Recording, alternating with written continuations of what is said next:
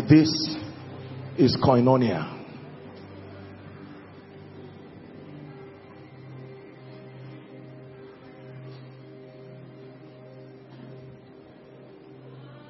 When the believers were wondering what the power of God was doing, Peter said, this is that. This is that which was prophesied by Joel, that I will pour out my spirit upon all flesh. The Lord bless you in the name of Jesus. I appreciate everyone. Thank you for the sacrifice to be here week in, week out. I sense that as I teach tonight, aside from the impartation of wisdom, one of the things that we're going to be receiving by the Spirit is an engracing to walk in the reality of that which was spoken about. It is one thing to have information. Ezekiel chapter 2 from verse 1. It says, he said unto me, Son of man, stand up upon your feet. He had no strength. He was given an instruction, but he did not have the power to stand. Verse 2 says, and the Spirit entered into me when he spake, not before, when. As the word came, the Spirit came too. And he set me upon my feet, and I heard him that spake unto me. Hallelujah. Praise the name of the Lord. Let me honor and appreciate everyone here.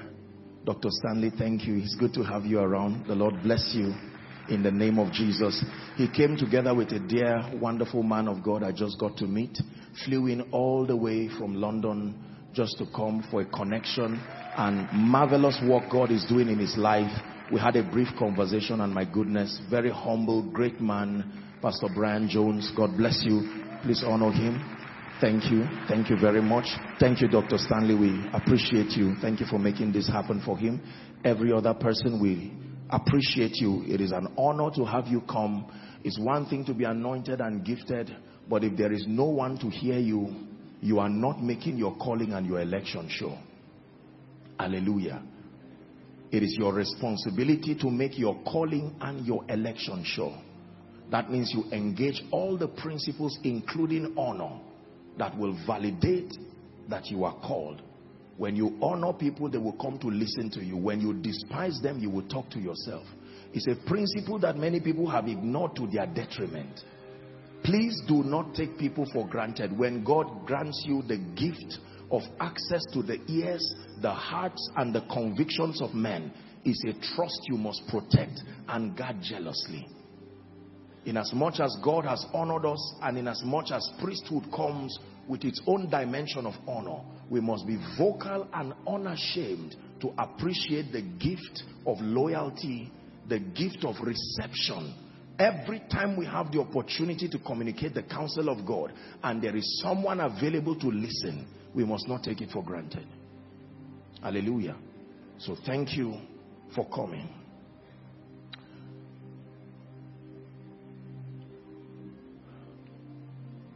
There are not many times that God reveals to me what I should teach directly in visions. I've had these moments. Most times I logically sit down in partnership with the Holy Spirit and the wisdom of the word to come up with the teachings that build the people. You see, one of the assignments of priesthood, if you are a man of God, it is your assignment to sit with the spirit of wisdom and the word of God to design a spiritual growth menu that is supposed to build God's people and to help them attain maturity and stature in the spirit. It is not until you have a vision or you have a dream of a sermon. God has granted you wisdom. Every man of God is likened, according to Jeremiah 3 and verse 15, to a spiritual chef. The primary menu being knowledge and understanding. So he says, I will give you pastors that are after my heart, and if so, they will feed you. So preaching and teaching is feeding. Hallelujah. And it is often said that you become what you eat.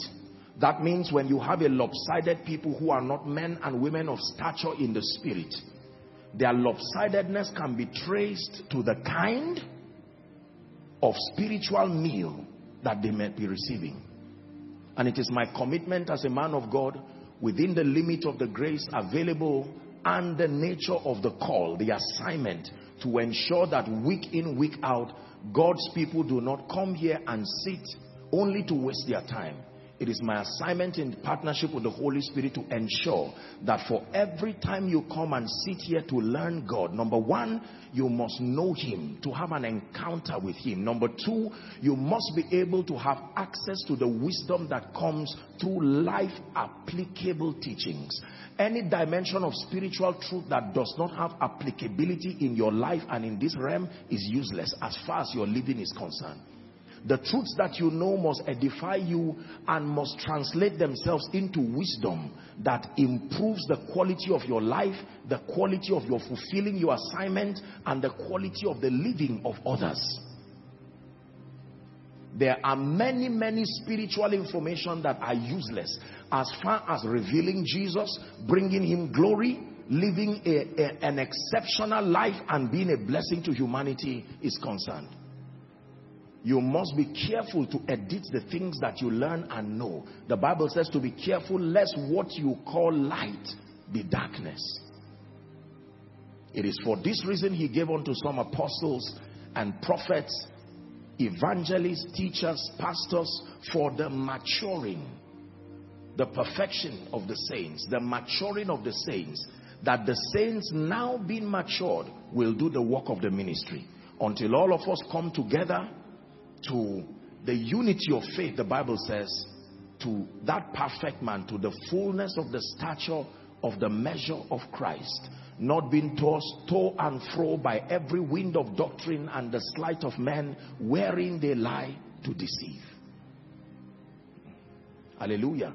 He says, I commend you to God and to the word of His grace, which is able to build you up and to give you an inheritance among them that are sanctified. Moments where the word comes is the moment where ignorance is living your life. Because you see, ignorance and light, darkness and light cannot coexist. John 1:5, the light shineth in darkness, and the darkness comprehended it not. So the coming of light is the exiting of darkness. The coming of knowledge is the exiting of ignorance. Hosea chapter 4 and verse 6 says, my people, even though they are my people, they perish. Why? For the lack of knowledge. What kind of knowledge? Number one, the knowledge of God. Because that is eternal life. John 17 and verse 3. And this is eternal life, that they may know you, the one true God, and Jesus whom you have sent. This is eternal life, that they may know you. Not just that they may make a recitation in front of an altar, that they may know you. So the teachings, number one, help us to know God, to understand His character and His way, so that we can become like Him. It is as we behold Him that we are changed. Just knowing He's around does not change us. We must behold Him. Then we are changed. And then number two, the level of spiritual enlightenment that can help us to reign and excel in life. Listen to me. Listen to me. The kind of Christianity that just limits your growth to knowing God alone, without equipping you with the requisite level of spiritual arsenals that makes for your victory, is incomplete. It is not just enough to know God. You must be equipped with the spiritual arsenals that makes for your victory. The Bible calls us ambassadors. The Bible calls us kings and priests. Is that true? Revelations 5 and verse 10. That we have been made kings and priests unto God, and that we will reign, and our domain is the earth. The heaven of heavens belong to the Lord, but the earth has He given to the sons of man. Are we together tonight? So more than just knowing God, or in addition to knowing God, which remains our ultimate pursuit, to know Him. Listen to me. Every time you come here and every time you listen, connecting around the world, have it at the back of your mind that every meeting is an opportunity again, in addition to knowing God, to be equipped with the spiritual arsenals that makes for your victory. an excelling life. John 10:10, the thief cometh not, but for to steal, to kill, and to destroy. The Bible says, but I am come. This is why I have come, that ye may have life, and then to have it more abundantly. Hallelujah. And the bridge between prophecy and experience is light, understanding. Ephesians chapter 4 and verse 18, having their understanding darkened. This is what is stopping men from coming into the full potential of that which has been finished in Christ. Having the understanding darkened, it says, being alienated from the life of God through the ignorance that is in them. Every service is a campaign against ignorance, to drive ignorance with an unbending determination from your life. Ignorance in every area. So you are equipped to, number one, be a spiritual man. Number two, you are equipped to be a king and priest in experience. You are equipped to be a blessing first to yourself and then through you to your world. If this is not happening, we are not in church. It doesn't matter what time and it doesn't matter what day. There are defined spiritual activities that must happen in a service for it to be called church. Just because believers are gathered and Jesus is mentioned there does not mean church happened. The church as an institution is the only authorized platform where the mind of God and the value system of the kingdom can be communicated. It is the most accurate platform where you learn God and learn his ways. Every other system outsources their knowledge from the church. The manual for this training is scripture. The course content, doctrine.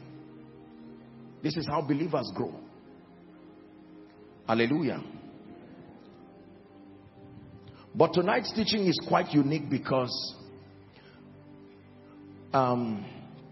yesterday we had, by the way, we had a wonderful moment with our family in Zaria all through the weekend. It was quite a wonderful time. It's a great blessing to have connected with God's people again, just sharing, building, equipping God's people and the territory once again. And I returned. We had a wonderful time with our School of Ministry students. We're preparing them for the final phase of their course so that they can write their exams, and we look forward to their graduation. But then I returned back, you know, tired, stressed out, and while I had some time to just rest a little, excuse me, I had a dream. Pay attention, my sermon has started. I had a dream, and in that dream I was back with the students in class again. We're on the last course now, finance.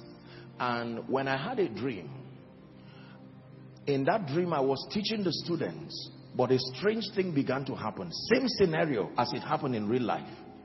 I noticed that the doors to the class just opened and people started coming who were not students of the School of Ministry.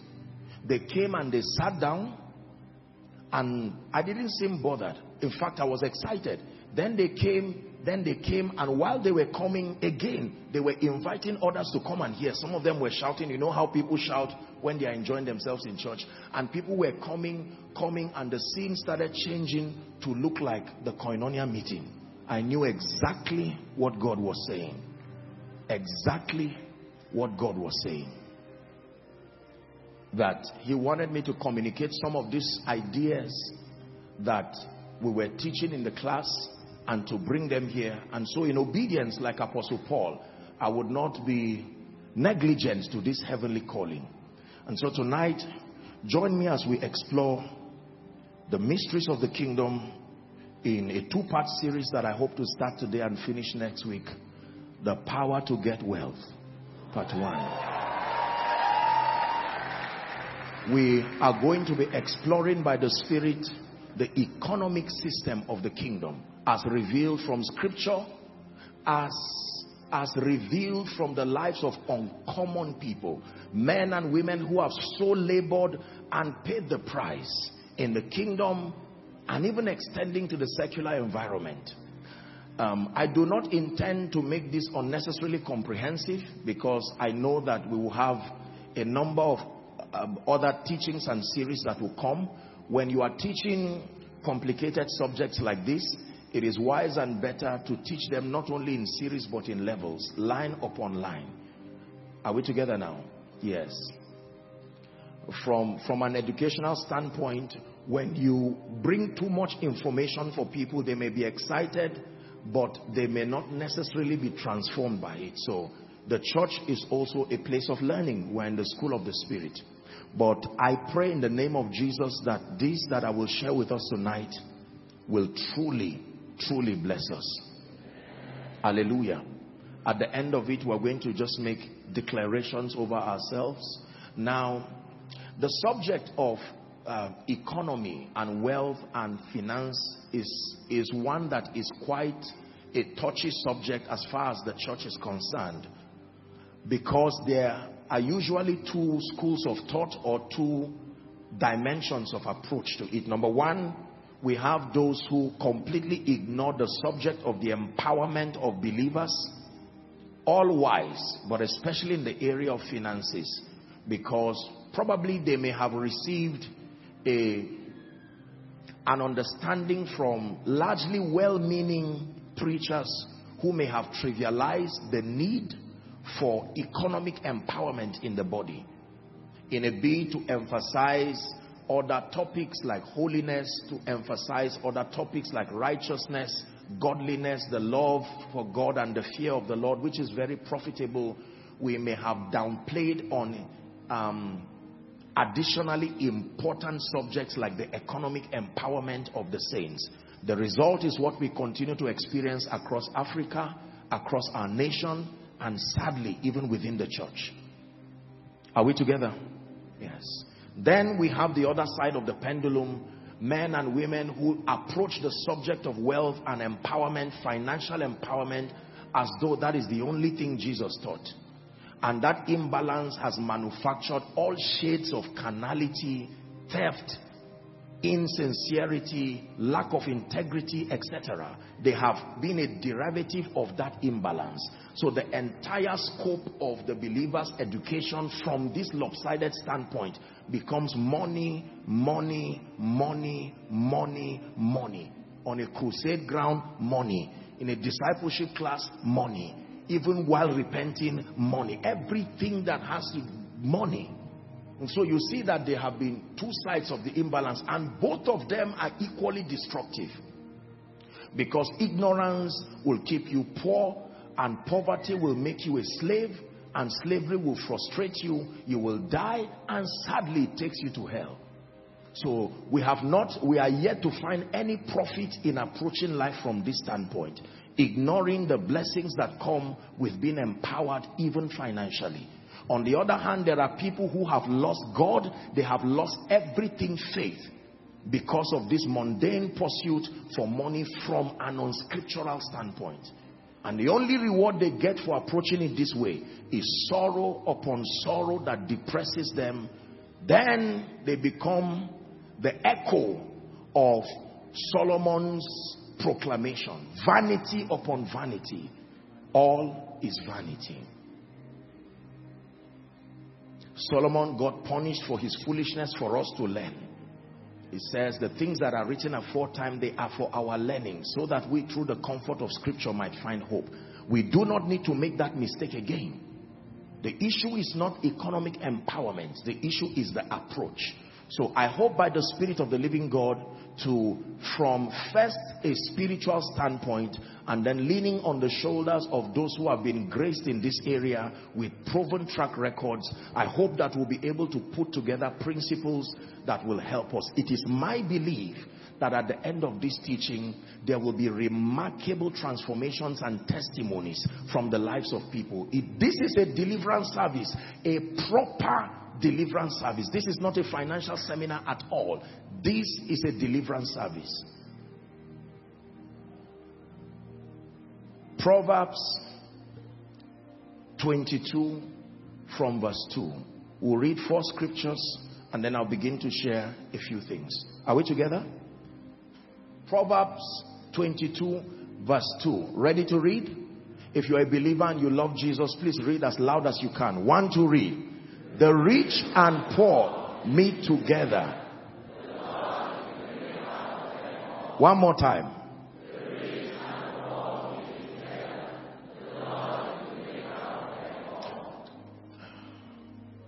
Very dangerous statement. That the rich and the poor meet together. Where? On earth. The platform that brings the rich and the poor together is the earth. And then the Bible says something that if you do not understand, it makes God look like an unfair person. He says the Lord is the maker of them. Who are the them? The rich and the poor. Now listen, God did not make them rich or poor. God made them men. They separated themselves into rich or poor. There is no record of God making rich people and poor people from scripture. God made men. Men now gravitated into different dimensions, economically speaking. And the Bible says, whichever one you choose, one fact remains. God is the maker of them all. He didn't make them so, he made them all. Verse 7, same scripture, Proverbs 22 and verse 7. This is a very disturbing scripture. Very, very disturbing scripture. Let's try it now, please. 1, 2, read.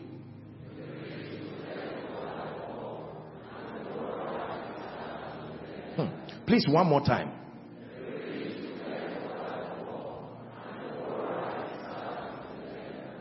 The rich. It didn't say the rich Christian. It didn't say the rich believer. The rich, anyone will rule over the poor, anyone. And whoever is at the other side of borrowing, the Bible says he will remain servant to the lender. The rich continent will rule over the poor continent. The rich nation will rule over the poor nation. The rich community will rule over the poor community. The rich individual. So there is a relationship between wealth and dominion. Please pay attention. Very instructive statement. Ready for the second one? Proverbs chapter, Psalms 35 and verse 27. Psalms 35. Please let's hurry up so I begin to teach. Again, if we can read, I'll appreciate. Ready? It's projected. 1 to read. Let them shout for joy and be glad that favor my righteous cause. Yea, let them say continually, let the Lord be magnified, with heart's pleasure in the prosperity. So straight up, without any confusion, we know according to scripture that God has pleasure in the prosperity of his servant. Genesis chapter 17 and verse 6. Genesis 17 and verse 6. 17 and 6. 17 and verse 6. Please read it as a prophecy over your life, over your family and all who are under your care. Ready? 1 to read. And I will make thee exceeding fruitful, and I will make nations of thee, and kings shall come out of thee. Please say amen. Can you take a few more scriptures? 2 Corinthians chapter 8 and verse 9. Apostle Paul is teaching the church in Corinth. He's putting perspectives to a lot of confusion that was happening at the time with the church in Corinth. It was at a time, theologically speaking, where they were having an outpouring of the Holy Spirit and there was a lot that was going on. So he came to bring apostolic order. The entire theme of Corinthians is that all things be done decently and in order. So he needed to define a lot of things and to put things in perspective. Now he comes to the subject of abundance, and here's what he had to say. For ye know the grace of our Lord Jesus Christ, that though he was rich, yet for your sake he became poor, that ye through his poverty might be rich.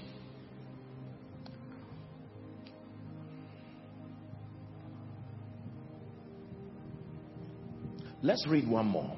This is a story. Ecclesiastes chapter 9.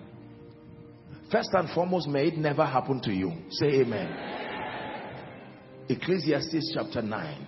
Because what you are about to read is not a very good story, but it's very, very instructive. Start from verse 13, please. Ecclesiastes chapter 9 and verse 13. Just a little with the volume. This wisdom have I seen under the sun, and it seemed great unto me. What is the wisdom? Are you ready? I'll read, and when I desire you to join me, I'll just prompt you. Please do. There was a little city. Look at the story now. And a few men within it. And there came a great king against that city. And he besieged that city, and he built great bulwarks against it. Verse 15. Please read with me. 1, 2, read. Now, there was found in it a poor wise man. What sort of a description is that? Didn't the mother give him a name? Why didn't the Bible just say he found Joshua or he found David? When the Bible becomes this descriptive, it means God is leading you somewhere. There was found in it a poor wise man. And he by his wisdom delivered the city. Yet no man remembered the same poor man. The lesson, next verse. Please keep reading. Then said I, wisdom is better than strength. Nevertheless, a poor man's wisdom is despised, and his words are not heard. That's why I said, may it never happen to you. That if you need a voice to advocate the purposes of God, he's saying that wisdom is powerful, but that when wisdom and poverty goes hand in hand, wisdom will go and leave you poor and your voice will not be heard. Now, please look up. Why has the subject of wealth and prosperity in the kingdom become such a burden? Did you know that I will not be surprised that as I'm teaching this now, there are many of you listening, watching, and following who may be so uncomfortable. Why is he having to teach about money? I mean, there are many other spiritual things we need to talk about. I agree with you and I sympathize with you. That's why God sent me, because there has to be a correction of this ideology. The lopsidedness, the belief that the moment you begin to talk about economy, I will tell you why many people have not been serious about the subject of finance from a kingdom standpoint. The reason is because most of them have other people who are paying the price of their ignorance for them, financially speaking. So whether you understand the principles or not, there seems to be someone you can lean on and tap into his own sacrifice. And you see, there is something about pain that is a blessing. I was teaching the school of ministry students. The prodigal son was not told by the Holy Spirit to come to himself. Pain in that place reminded him, and the Bible says he came to himself. There are many people who will not pay attention to their finances, because every time God wants to teach them that lesson, here comes someone in the guise of compassion and will stop them from seeing the relevance of understanding that subject. Now, the terrible thing is that the moment you get to a point where you become comfortable with poverty and lack and ignorance, you are not the only one who will suffer it. The average person seated here is connected to at least 4 people. If you're a family person, you have children, nuclear and extended family members all together. And can I tell you, the kind of trouble that is in our nation today, in Africa today, is not just a problem with government. It's a problem with orientation. There has to be an overhaul of our orientation, especially in the church. There are many people, like I said earlier, who talk about money from a carnal standpoint. Even when they are sleeping, when you wave money, they will wake up. That lust and that drive for it. They can kill for money. They can do anything for money. Please do not confuse what I'm teaching tonight. That is not at all what I'm talking about. Number 2, I am not talking about this marketing of flesh and lust that ignores Jesus just for the pursuit of mundane things to prove points that I am rich, I am this. That is also not what I'm talking about. My communication is from a kingdom standpoint. with the understanding that the men and the women who are listening are people who are determined to see Jesus revealed and Jesus glorified. If so, then we can continue. I can't take for granted that all of us are in the same page. For many of you, I'm not continuing what you have been learning. It is a deliverance from what you might have been learning. Are we together? Yes. Because there are people who God is already dealing with in the area of lust for material things, lust for money. And so chances are that when you hear these kinds of teaching, you become excited because you think it's just giving allowance to that level of carnality. This is at all not what I'm saying. However, ladies and gentlemen, brothers and sisters in Christ, I would be a wicked man of God to, number one, ignore the instruction of the Holy Spirit, and then to not capture this reality in your experience. How else will you excel in a world that is driven by economy? In ignorance? No.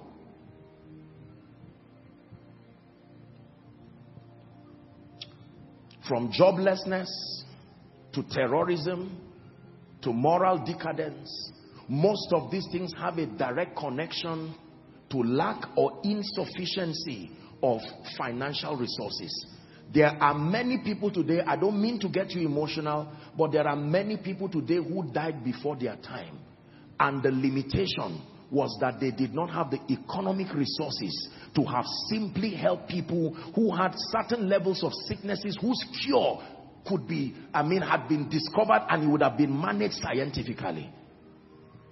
There are many children today who were born to be prophets. There are many people who we would have been contemporaries in ministry serving the purposes of God. But an economic disadvantage brought them down. Some of them is now they are trying to school, is now they are trying to get their left from their right. Can I tell you, when you look at the subject of insufficiency, from the negative effect it has caused you, society, and the kingdom of God, now you are motivated by a correct desire to be blessed. Are we together? I have videos and videos that are sent to me every once and again of probably terrorists that were caught, and you see young boys, teenagers, and you ask those boys how much was given to them to cause the kind of mayhem, ranging from 200 naira to 10,000 naira is what will cause an irrecoverable damage to a family. And yet we say it does not matter. Many people today have been relocated out of the will of God in pursuit for money. There are times when the devil wants to destroy you, he gives you visa. And you go like Jonah out of the will of God. And many have been victims of that. And we have the audacity to condemn and point accusing fingers at people. Can I tell you this? You have no moral stance to condemn anybody you did not give an opportunity to learn the truth. Our young men and our young women will continue to be casualties in society until men and women are of God especially are unashamed to stand up and bridge this gap. We are contributors to nation building. And we are communicating this teaching in a way that anybody, this teaching tonight is not for Christians. This teaching is for everybody loved by God, coming from a Christian perspective. But it's applicable because the truths are irrefutable. They are not opinions. God is the God of all flesh. So let me tell you sincerely, for as long as there are only few blessed people in the body of Christ, we will overburden them, and the devil, they will remain instruments of attack. Because when the devil knows that 1 million people are depending on one person, instead of looking for the 1 million people to destroy them, he will strike that one person and render a lot of people helpless and homeless. Many people today continue to go to their grave in pain, dying of heart attack and dying of all kinds of things because of economic hardship. From malnutrition in the northeast and across the north here in Nigeria, to all versions of things. You find people who cannot go to school because of 10,000, 5,000, 20,000, and we are here jumping in the church saying we are the light of the world. We are jumping and saying we are the salt of the earth. And when the world says we are lying, we try to fight them. Where is the proof? If you are a witness, there has to be an evidence. Can I tell you the truth? The evidence is not 30 cars. The evidence is not infinite mansions scattered around. The evidence is not billions piling up in a bank account. No. No, that is not the evidence. The evidence is not demanding respect on account of your economic pedigree. No, this is not what God taught us. We are ambassadors. So please join me and let's explore the principles of the kingdom. Now that we have been able to set this foundation, why does God want us to prosper? Let me just start from there. We have to answer the question, why? Why gives purpose and perspective to everything. If we do not know why God blesses us in the kingdom and why he so desires to give us the power to get wealth, the power to prosper, there will keep being casualties from people who are blessed. There are many people who started in church today, they are not in church. They started loving God. The moment they became economically comfortable, they threw God away, threw everything godliness away. So why does God bless us? Tonight I'll introduce everybody to a bit of what we learn in our School of Ministry. My dear people, School of Ministry, please allow me as I take a few extracts from your course content. This is God speaking. Number one, the first reason why God blesses us in this kingdom is that he desires for us to live a comfortable life. Anything that rejects that statement is demonic. If there is anything in your spirit trying to fight what I just said, I want you to know that is the voice of the devil. God desires for us to live a comfortable life. Now, economically speaking, there are 4 realms of living. Economically speaking, the first realm is called survival. It's a dangerous realm to be in. The second realm is called comfort. The third realm is called luxury. The last realm is called extravagance. Let me repeat myself one more time, please. That economically speaking, there are 4 realms of living. The first realm is called survival. A realm of poverty, lack, insufficiency, always worrying about money, stealing, manipulating, doing all kinds of things. Then there is the realm of comfort, where your needs are met without options. Then there is the realm of luxury. Then there is the realm of extravagance. Now, we are kingdom people, so our communication is from a kingdom perspective. The lowest realm and that highest realm is not for you. We are not called to a life of survival, and we are not called to a life of extravagance.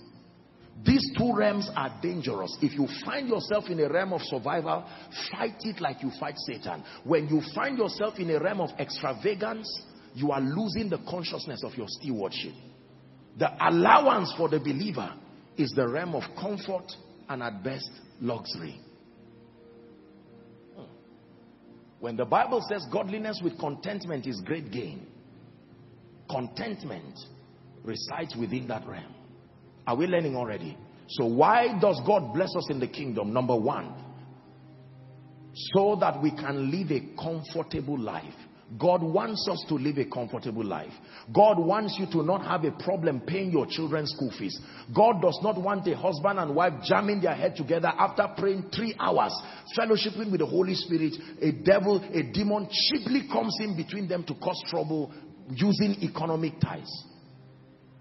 God wants us to live meaningful lives. There are many people who sit in church and while a message is going on, they are thinking about the house rent. Every call that comes, you refuse to pick it because you hope, you think it might be your landlord. You are ready. You cannot live and be productive under that kind of environment and mental condition.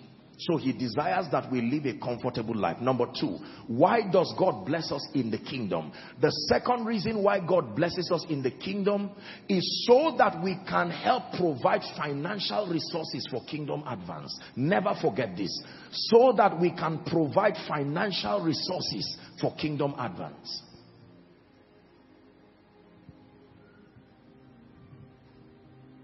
I teach the School of Ministry students that, do you know, and I say this with every sense of respect and regard to the body of Christ, First, appreciating all that we are and all that God has done and is doing in us thus far. But I have to say this.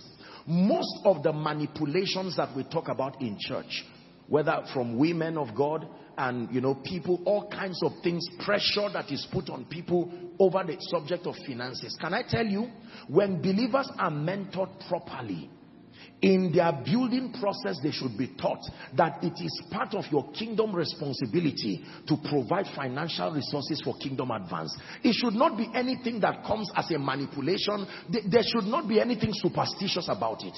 The ark was carried on the shoulder of priests. It will always take men to provide financial resources for kingdom advance, but not by manipulation nor coercion. It is by revelation, motivated by their love for Jesus. Are we learning now? That means if you are seated here looking at me and listening and following online, and you cannot point your resources being channeled, a part of your resources being channeled for kingdom activities. And let me define, if you want, what kingdom activities are. Kingdom activities refer to any activity that ultimately leads to the revelation of Jesus and the glorification of the same. It qualifies to be called a kingdom activity. Whether it's a sermon, whether it's a crusade, whether it's a school, if kingdom come is not captured in that agenda, it is not of God and it is not worth your investment. Are we together tonight? Yes. So God desires that as he blesses me, as he increases me, as he prospers me, a part of that resource, without coercion, I should love his house and love his work so much that I should be an active contributor to kingdom come. Number 3, why does God bless us in this kingdom? The third reason why God blesses us in this kingdom is so that we can reveal the love and the compassion of Jesus to a dying world in a practical and a definite way. One more time, please. So that we can reveal the love and the compassion of Jesus to a dying world in a practical and a definite way. To reveal the love of Jesus to a dying world in a practical and a definite way. By this shall all men know that ye are my disciples, when you have love, not just when you pray in tongues. The love component is very powerful. There is a dimension of evangelism called evangelism through love. That the love is the preacher, and he preaches so well. Any tribe, any tongue at all. There are people today who may never be able to help themselves. There are children today who may never have access to quality health care, access to schools, until you respond to that call. Can I tell you this? Every blessed person has a responsibility by God and under God, that a portion of your resources should go into blessing people without any bias for religion or whatever kind of prejudice. You extend the love of Jesus to people and allow the love to be a preacher. These are the 3 principal reasons why God blesses us financially in the kingdom. A recap one last time. Number 1, to live a comfortable life. Number 2, to contribute to making financial resources available for kingdom advance. And then number 3. So you see that number 1 has to do with you. Number 2 has to do with the church. Number 3 has to do with the world. Number 1 has to do with you. Your personal comfort. You means you and everybody around you. Number 2 has to do with the church. For you, his idea is your comfort. For the church, his idea is kingdom come, the edification of the saints. For the world, his idea is the revelation of Jesus as love. Can I be honest with you? Have you seen people commit suicide who were wealthy? It then tells you that money in itself does not give you satisfaction and fulfillment. The satisfaction and fulfillment comes when you know that it has helped you live a comfortable life. that it has helped you to be able to bring financial resources for the building of the Lord's house, and then to be able to reveal the love of Jesus. Let me add by saying this. From a standpoint of assignment,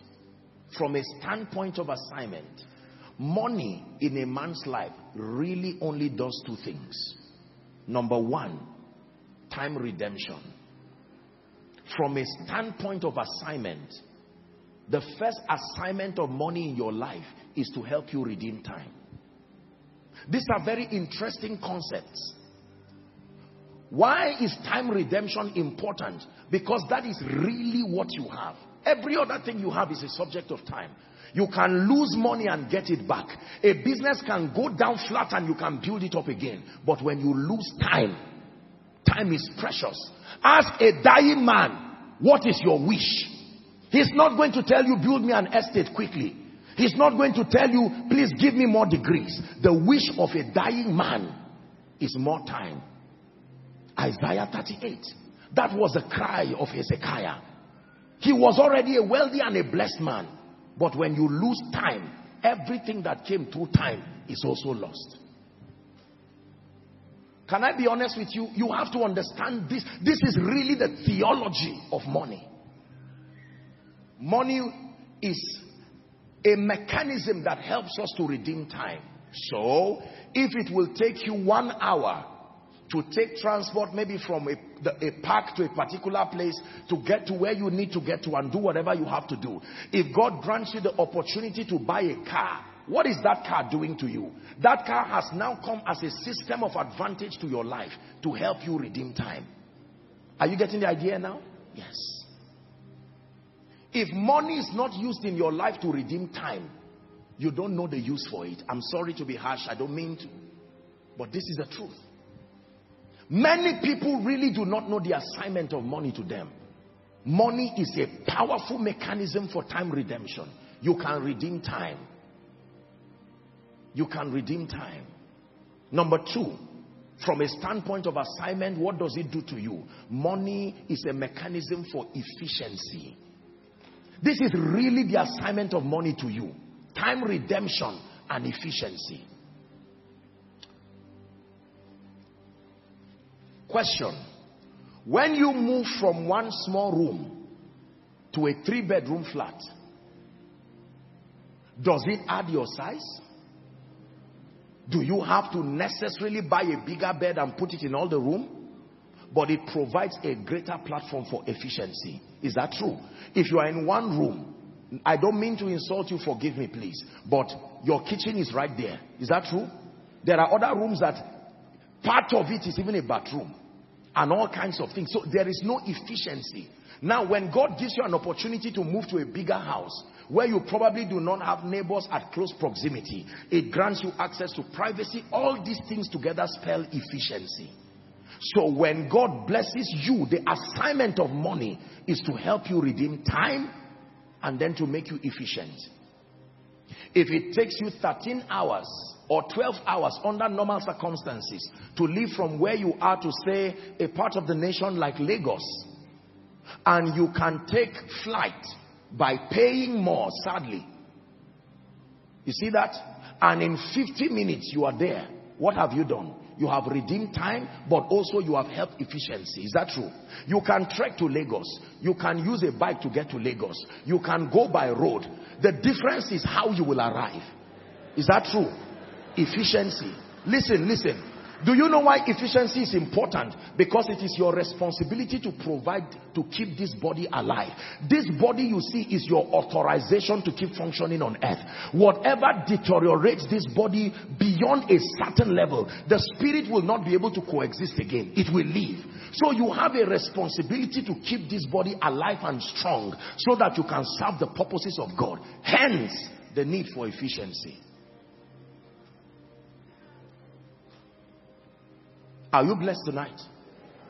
So next time you see money on your hand, you get an alert. My precious people who got all kinds of miracle alerts. You see how God is helping you to preserve what he has given you. If you do not understand the purpose of money, Satan will give you another reason. Efficiency and time redemption is its assignment to you. So every time you pray and say, Lord, help me redeem time, when the Bible says redeem the time, part of that advice means be wealthy. Because if you are wealthy, you are able to redeem the time. It is true. And then to be efficient.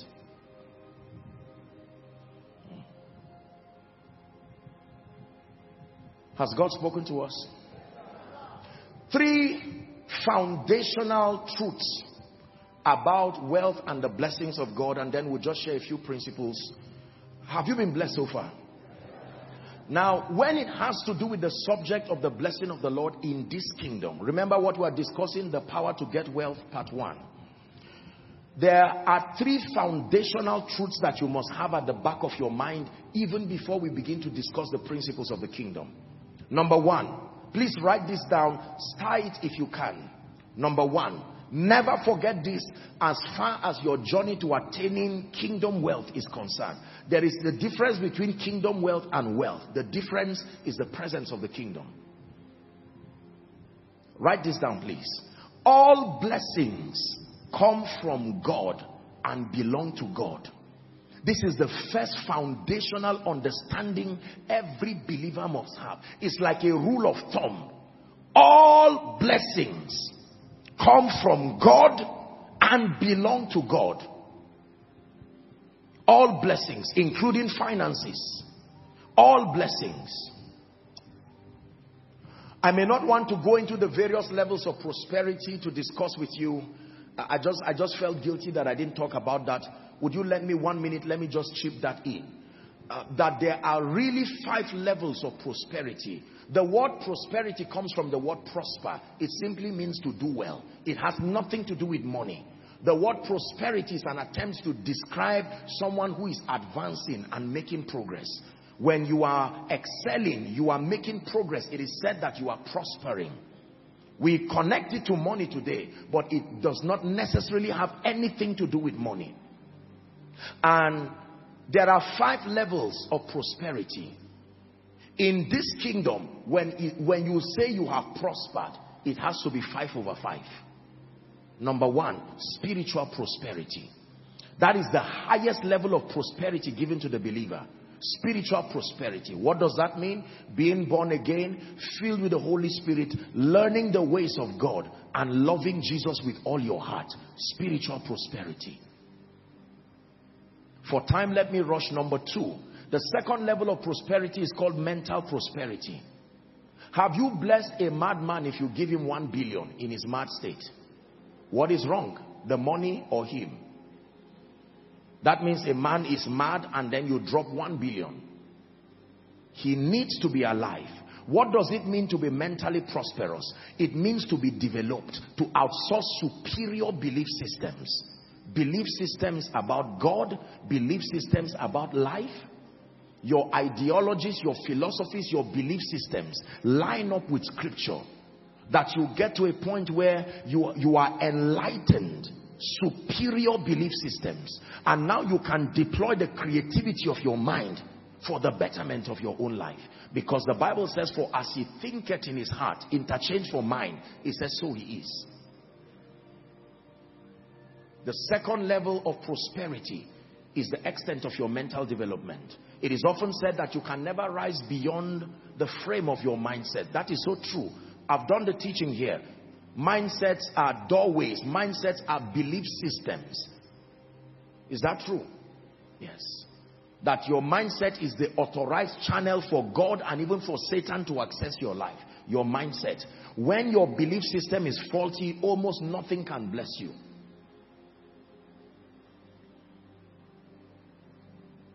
Many years ago, I was teaching along these lines in Zaria, and I gave a very instructive example. How many of you have seen individuals who can use a shirt, say a white shirt, for over a year or 2, and it will still be looking new? Have you seen people like that? They are that meticulous, and then you just give that shirt as a gift to someone, and in 2 weeks his mindset is written on the shirt. Are you seeing that now? What changed? The mindset. Everything around you is a report card. It tells us the health of your mindset or otherwise. the availability of financial resources, your relationships, etc. All those things are mere report cards. They are telling us the level and the extent of your mental transition. And can I be honest with you? If you want to be global in your approach, if you want to be able to do much for the kingdom, you must find a way of divorcing yourself from unhealthy beliefs. Beliefs that have come through culture, beliefs that have come through your failure of the past, beliefs that have come through your past experiences, beliefs that have come through negative associations, beliefs that have come through all kinds of negative exposure. You must obtain grace from God to rid yourself of those things. Psalm 78 and verse 41, a very instructive scripture that talks about the limiting power of a wrong mindset. Yea, they turned back and tempted God. They limited the Holy One of Israel. How could a man limit God? Yet the Bible says it here, that the nation of Israel limited God. A journey of 40 years or 40 days became 40 years because you limited God. If God says yes and your mindset says no, yes will remain in the realm of the spirit and never manifest. Are we together? The third level of prosperity is called bodily prosperity. That means your health and your well-being. Africans, even though we thank God there is a gradual health renaissance that is happening in Africa right now. People are becoming a lot more concerned, and thank God for all the people who are doctors here and those who are in the whole wellness industry who are bringing to our consciousness the fact that we have been eating death in the pot for many years. The sons of the prophet said there is death in the pot. Hallelujah. Most people have eaten themselves to their grave, and God is granting us grace. There is a health revival. People are now more conscious. They exercise, they eat, they drink water, and they watch what kind of water they drink and all of this, and that is very profitable. But let me tell you sincerely, you want to keep this body as long as possible so that it will help you serve the purposes of God. If you deteriorate this body through carelessness, you will go to heaven, but you may not finish your assignment. Are we together now? A body hast thou prepared for me. Maybe this is a word from God to someone. Africans interpret prosperity as extravagance in eating. And you know, generally when you come from a background of deprivation, when God blesses you, you are on a revenge mission.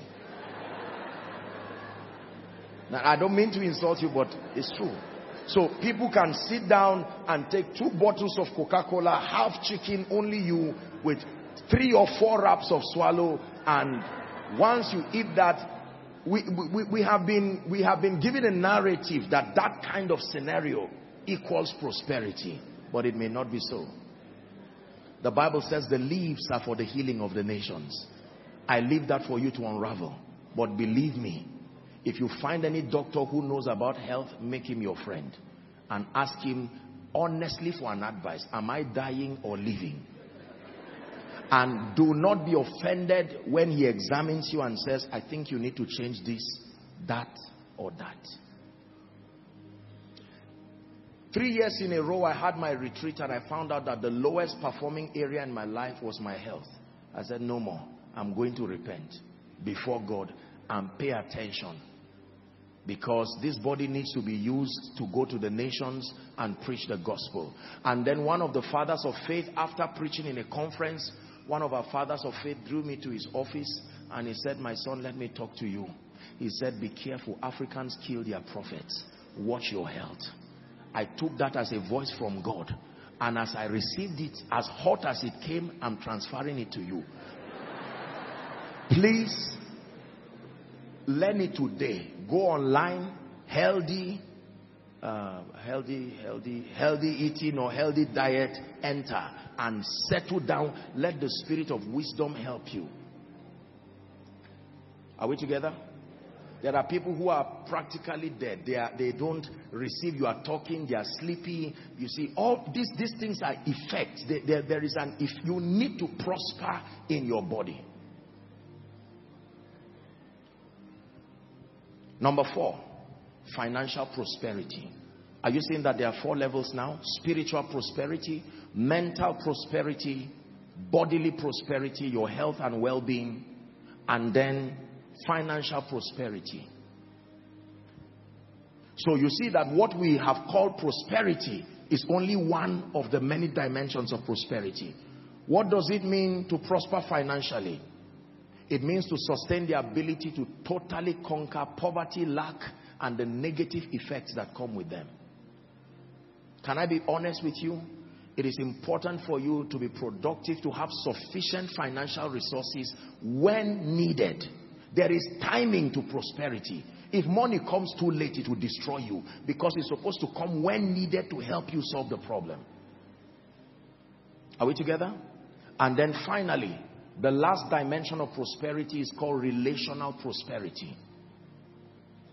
The health of your relationships. That God blesses you with strategic destiny relationships that give you an opportunity to express love, an opportunity to care, to connect with people, and to live a meaningful and a productive life. Because by and large, when all is said and done, it is relationships that will be the last man standing. First, your relationship with Jesus, your relationship with family, your relationship with useful people around you. Do not neglect relationship in a bid to pursue money. Many people have thrown away strategic destiny helpers because they are looking for money. By the time they find it, they are now lonely. They turn left and right. They threw away their family members. They threw away the Holy Ghost. Threw away everything. Finally, they got the money because whoever seeks finds. And then they find it. Kill everybody on earth, for instance, and leave all the banks open. What will you do with the money? Money is only valuable because there are men at the other side to receive it. Never forget that. So you cannot exalt papers and cards and all kinds of things more than men. That means if you are the only person of the over 7.6 billion people who are on earth today, if everyone suddenly falls asleep and does not wake up, and all the banks are open, there's no thief to harass you, there's no terrorist to bomb you, you can enter any bank and find the bulk rooms and the safes open. What will you do with the money? The money itself is not useful. It is only useful because of what it does to men. So do not ignore men. At the end of your life, it is not papers that will bury you. At the end of your life, papers will not walk their way and get a coffin and give you a befitting burial. No. In fact, at the end of your life, you will not buy your way to heaven. It is your relationship. That relational prosperity is what will take you to heaven. Even if you go to hell, it's still relational prosperity that will take you to hell. Either ways.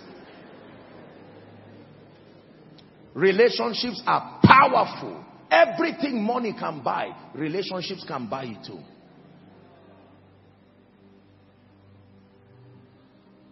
So let's return back to the 3 fundamental things that I was trying to say. Number 1, all blessings come from God and belong to God. It's a fundamental rule about kingdom wealth you must know. James chapter 1, please, and verse 17. Let's hurry up. James chapter 1 and verse 17. Thank you, Jesus.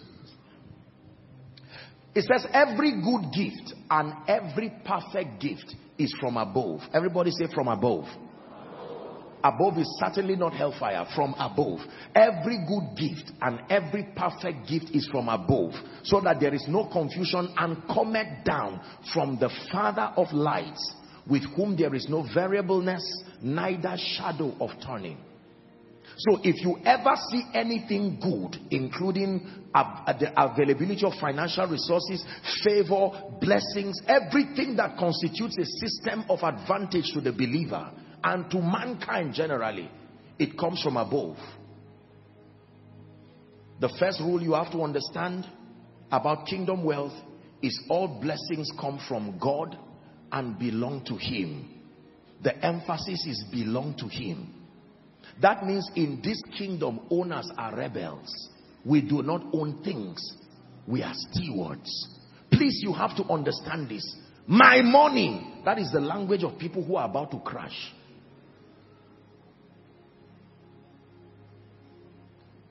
It all belongs to you. Oh, it all belongs to you. It all belongs to you. Oh, I will tell you why many people do not secure the support of God. There is this pride that we have. My money, all blessings come from God and belong to Him. If God gives you a house, if God gives you a position, if God gives you intellectual soundness, if God gives you availability, anytime you see your bank balance, I want you to know that it's only the text that came from your bank. That ability came from God. All blessings come from God. Therefore, no matter how I rise, no matter how blessed I am, I should never be ashamed to go down on my knees. Even with the designer that you are wearing, even with the Jeep packed, even with all of the names, you can go down on your knees and tell your world, your business partners and everyone, I don't know where you got yours, but my help cometh from the Lord. Listen to me. We need to train believers to get to a point where they become vocally unashamed about letting the world know where their wealth came from. It came from Jesus. All blessings come from God. Next time you go to your house and you see an award hanging there, next time you receive an alert, next time you look at yourself and you see that you are in a big house, a big mansion, please do not allow naysayers alongside sycophants flatter you into believing that it was a making of your own. Rule number one, if you want to do financial business with God, you have to understand that all blessings come from God and belong to Him. So if someone calls you and says, CEO, we are waiting for you, and you say, I'm talking to God, if he dare says you are wasting time, educate him and say, before, when I was at the backside of the mountain, when nobody knew me, this same hand that picked me is the same hand I remain loyal to, even in the midst of the plenty. Can I tell you this? We live in a world that will bully you into looking stupid for loving God in the presence of wealth. You are in a place and your phone rings and it's a worship song. You quickly off it because you are embarrassed. You don't want to fall your hand. All blessings come from God and belong to Him. So if God says transfer $5,000, transfer 1 million naira, you don't sit down binding and casting the voice, acting as if you don't know it's God. Because it belongs to Him. This was the mistake of the rich fool. He forgot that he was only steward. In this kingdom, owners are rebels. We are not given ownership. Now, of course, I know you say ownership to mean responsibility. You are right. So that you don't insult anyone you hear saying we are owners. I'm giving us a word of caution now. You will hear people in the finance say, oh, you are an owner. Understand what they mean. Within the context of what I'm teaching, everything God gives you belongs to Him. Komina nakane, komina nakane, komina nakane, komina nakane. Yeshua Hamashiach, komina nakane. Yeshua Hamashiach. Parents, repent from telling children, this is my thing, this is my house. Let me tell you, there is a burden that owners have that you don't have the power to carry. Owners must maintain the well-being of everything that is their own. When God becomes owner, He also becomes Abba, protector, source, defender. This is why we have a lot of balloon success. People go up and come down because they do not know that there is only one called Abba.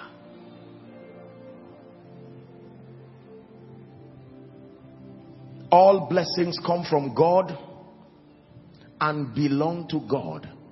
Please, when you are teaching people about wealth, don't just jump to business. You see, we've not even spoken about business. Leave that one. We've not even spoken about a job or any of these things. This is the belief system is what must be corrected first. So as I go to work, the moment I receive my salary or my business makes profit or whatever it is, I am conscious of the fact that what has come to me now is from God and belongs to God. Rule number 2. Please write it down. Are you ready? All blessings come from God, through men to men. The second foundational rule for understanding kingdom wealth, that all blessings come from God through men to men. It does not come from God to men. It comes from God through men to men. Are we together now? Yeah. You have to understand it. Can I have maybe 2 or 3 gentlemen, the protocol, let's use the protocol guys, or anybody at all, anyone, or maybe my dear people, come. 3 of you, please come. Anyone, any 3 of you. Don't worry, sir. Please come. Watch this. Stand here. Let me just use this as an example. Please, you stand here. Please stand here. Please stand there. This guy is so well suited. Let him be God. I'm not saying God wears suit. He clothes himself in light. No, you stand here. Watch this. This is the final recipient. This is what he wants. Blessing, prosperity, increase, breakthrough, whatever it is. God desires to get it to him. But the way that he does is to pass through men. So you need 2 entities for the arrival of anything. God and the men that will allow him pass through. If God says yes and this man says no, your blessing will remain there. Now, most believers do not know this. We have all kinds of immature statements like, all I need is just God. If you mean that in terms of his sovereignty, you are right. If you mean that in terms of the dynamics of transfer, you are joking. It is the spirit and the bride that says come. If the spirit says come and there is no bride to echo come, nothing will come for you. The spirit and the bride says come. So here we are again. Look up. This is you. Oh God, open doors for me. And he says amen. Here is the open door. Oh God, wipe the tears of my family. Are we together? All blessings come from God through men to men. Your job from God through men to men. The prayer point that you dropped here during miracle service, from God through men to men. Even your salvation from God through men. How can they hear except there be a preacher? God is the word, but John the Baptist was the word, the voice. Are we together now? This is the second fundamental rule. You have to know this. So when you are praying, you don't only pray for God alone. You pray for men. And then you must master like you will be learning. Because if this man does not like you, and yet he's the one who will receive it from God, you are in trouble. When a man's ways pleases the Lord, there are men that are not castable. They are gatekeepers. God will grant you favor because they are the ones midwifing your blessings. So, God gives this man, please take. And now, you see that it has left God. But has it reached him? This is why many people are. You say, God, give me. Say, no. I've answered you since. I answered you since January. So what is the limitation? All blessings. Because you do not know. This is why we teach things like the ministry of destiny helpers. This is why we teach you the systems of advantage in the kingdom that connect you to the blessings of God. This is why we teach you things like law of honor. Now watch this. This man has this blessing already from God. This man's prayer has been answered. But if this man dishonors this destiny helper, dishonor is the key that closes the door for access. He can remain 5 years It left heaven 5 years ago, but it never got to you, because the man who will be used by God. And yes, can I tell you the truth? I'm going to say something that will surprise you now. There are times that God has already blessed this man. When you pray to him, he will say there's no need. There is enough of this already in the hand of a man. Just connect to a man who will give you. There is no amount of money that is going to come from the windows of heaven. Every currency is in somebody's bank account right now. Every job is with somebody right now. One person's signature. Please help this person. And the person will say, it's not the English you are speaking. I have a relationship. I want to tell you something very sincere. When God moved me to this city, I was telling the dear students yesterday, I found out, I may be wrong. I'm not speaking as a statistician. I'm speaking as somebody who used common sense to analyze. Can I be honest with you? I found out that over 50-60% of the pathway to wealth in Abuja works by relationships. I may be wrong. Can I be honest with you? I have taught you this. In this kingdom, who hates you does not matter, but who likes you.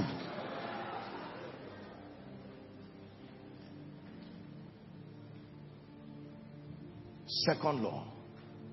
All blessings come from God through men to men. All troubles come from Satan through men to men. Whether it is God working or Satan working, men will be in between. So whilst you are praying, I'm not only teaching you the principles that help you receive from God. You must know what to do in this world of men. Because this world of men is a mysterious world. The heaven of heavens belong to the Lord, but the earth has he given to the sons of men. If you don't know what to do with men, you will suffer as if God didn't answer your prayer. Like many sincere people are suffering today. The lifting power of men, that when a man steps into your life, he can be used by God to change the entire financial climate in a moment. I can tell you this. There are ministries that were shifted in one moment because the right person came. There are destinies that were destroyed because the wrong person came. Whilst you're seated, I'd like you to pray this second rule. Lord, now that I know that all blessings come through men, I ask that you move these men to my life. Go ahead and pray. Thank you, guys. Thank you. Thank you. We've not even started discussing the principles. These are just foundational thoughts. That number one, all blessings come from God and belong to him. All blessings. Every financial resource, every lifting comes from God and belongs to him. Then number two, all blessings come from God, but it reaches you from men to men. Through men, I meant to say. Hallelujah. Luke chapter 6 and verse 38. A scripture to back that statement. The Bible says give. It didn't say give money. Give anything, and it shall be given to you. Give wickedness, it shall be given to you. Give kindness, it shall be given to you. Give mercy, it shall be given to you. And it says it will be given in good measure, pressed down, shaken together, and running over shall. So everything, it is God that gives it, but the conduits are men. When I found this as a revelation, it changed my life. That this is the world of men. Men really matter. Number three. 3 foundational rules. Are you ready? Wealth and abundance in this kingdom is not an achievement. It is a trust from God. Wealth and abundance in this kingdom is not an achievement. Semicolon. It is a trust from God. Deuteronomy chapter 8, please give us verse 17 and 18. Wealth and abundance in this kingdom. These are 3 foundational pillars that you must never forget for as long as you're on earth.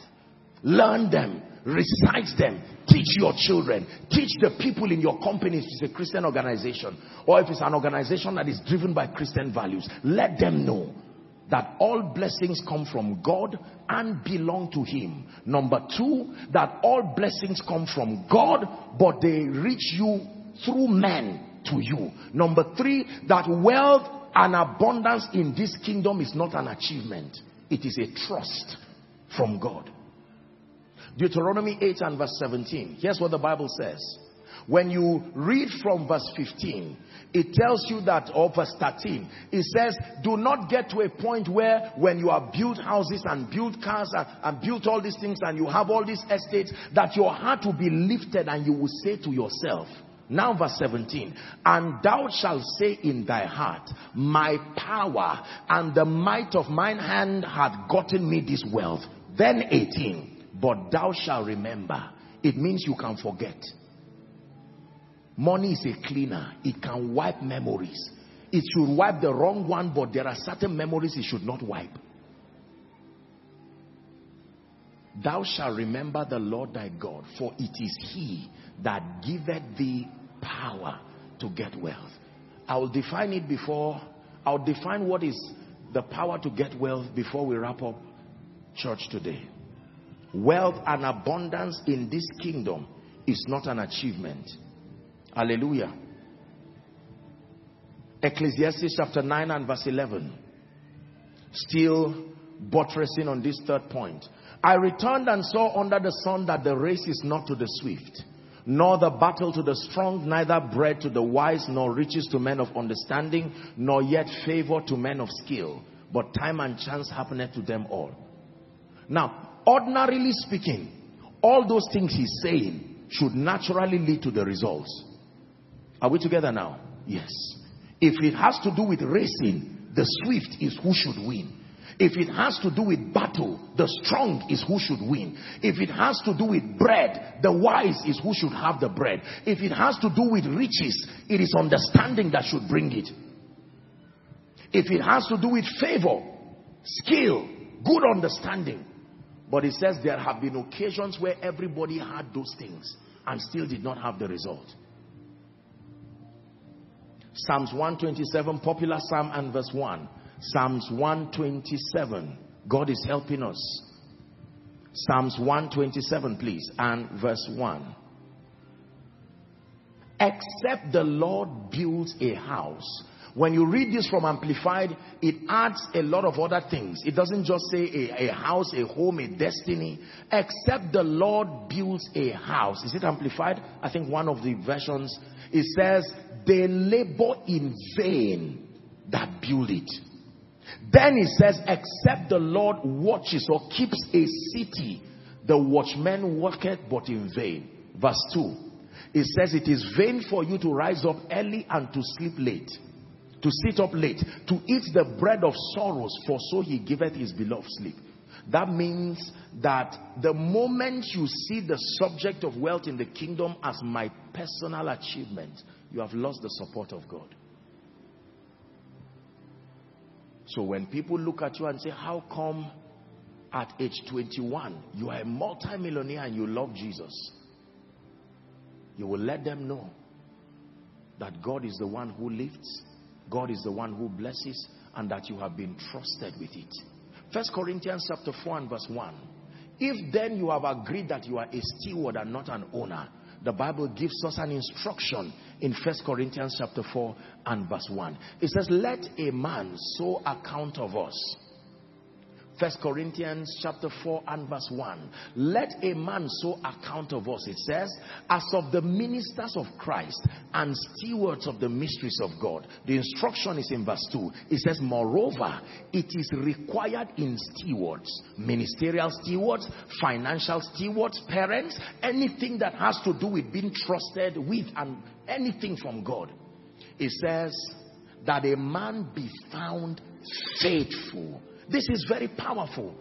Faithfulness is what God is looking for. When you know I am not an owner, that it only wealth and abundance. You know, people send me all kinds of text messages and they say, Apostle, look at the marvelous thing God is doing, you know. And sometimes they say, marvelous thing you are doing all across. I'm very quick to correct them.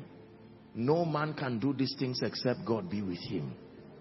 There are things men cannot do, truly. Whoever you want to lift, Lord, you can lift through me. Whoever you want to bless, Lord, you can bless through me. Whatever you want to do, Lord, you can do through me.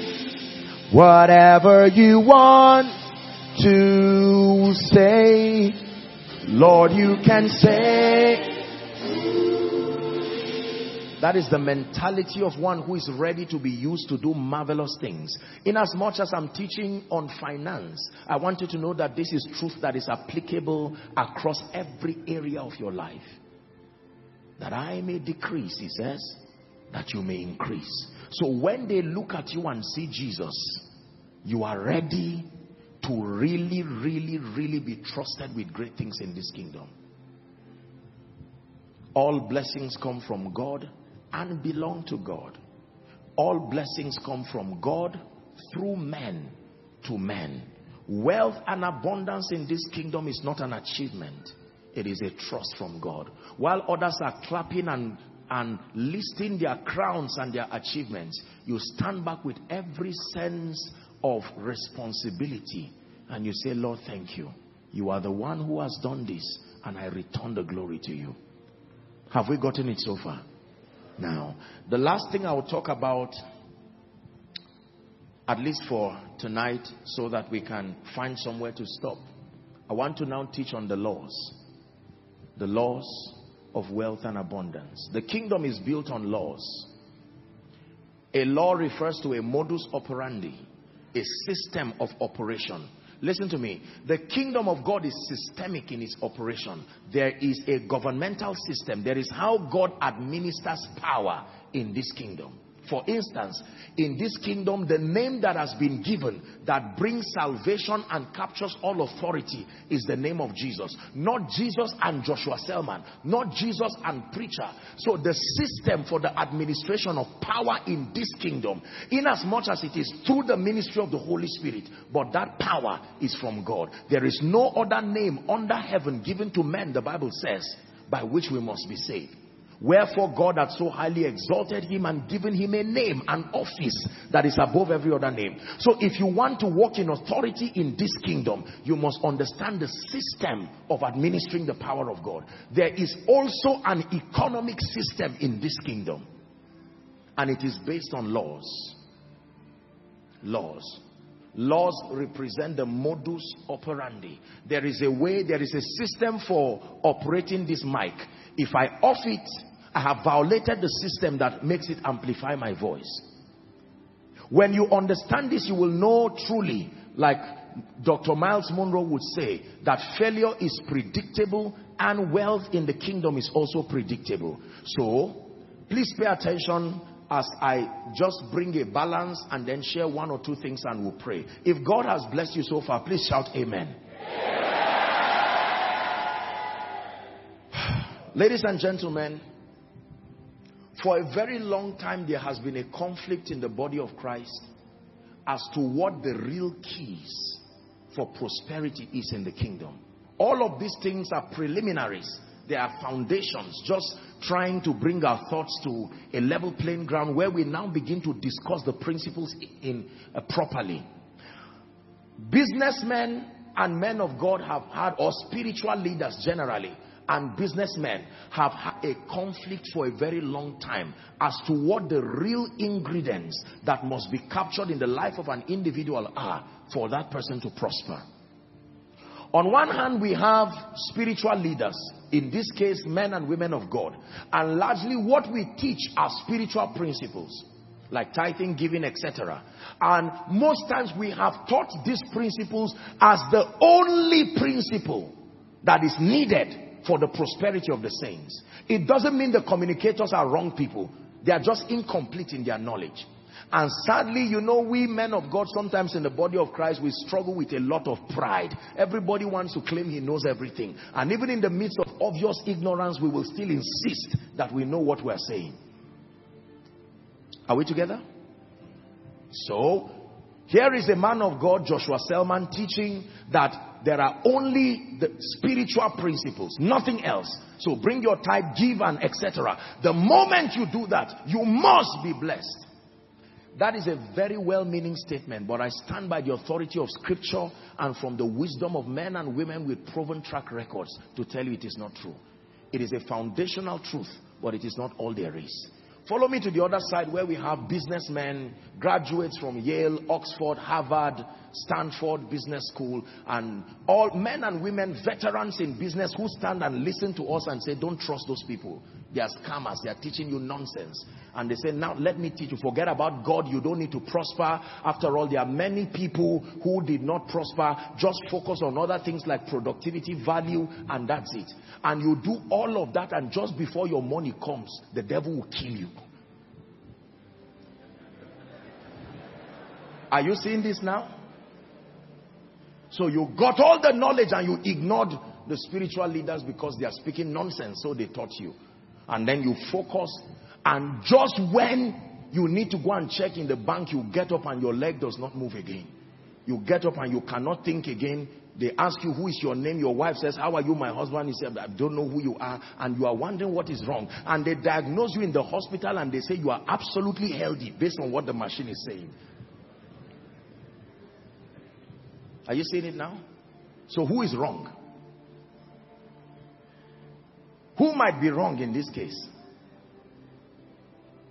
The answer is both. Both are wrong in that they have refused to embrace one another as systems of completion. Are you seeing now? So, the spiritual laws of wealth and abundance are potent, but not the only laws. The business, or you call them physical laws of wealth and abundance, they teach them as though they are a dichotomy. So if you want to do God thing, come to church and learn giving. If you now want to make sense and forget this superstition and build something that works, leave church and settle. No, the Bible does not teach that. Can I tell you, both these physical laws and the spiritual laws all together, as I teach the School of Ministry students, they are called kingdom laws. They are two sides of the same coin. So, when it has to do with the laws of the kingdom, there are therefore two dimensions to it. There are the spiritual laws that govern wealth and abundance, non-negotiable. In order of priority, they come first. But there are also physical laws of wealth and abundance. We'll take that in the part 2. But today, I'll just talk a bit about the spiritual laws within the next 15 minutes or thereabout that we have. And then we are going to pray. Please, I want you to pay attention. These are potent laws. They are irrefutable, backed up by God's own jealousy. They do not fail. Hallelujah. They do not fail. Please pray in the spirit in 1 minute and say, Lord, open my eyes. Open my eyes. Open my eyes. In the name of Jesus, open my eyes. Light of the world, you step down to my darkness. Open my eyes, let me see. You're the light of my life. You step down into darkness. Open my eyes and let me see. That really is the prayer. Will you open my eyes? Let me see. Will you open my eyes? Psalm 112. We're discussing the laws of kingdom, wealth, and abundance. It says, blessed is the man that feareth the Lord. Psalm 112, 112. Psalm 112 from verse 1. Praise ye the Lord.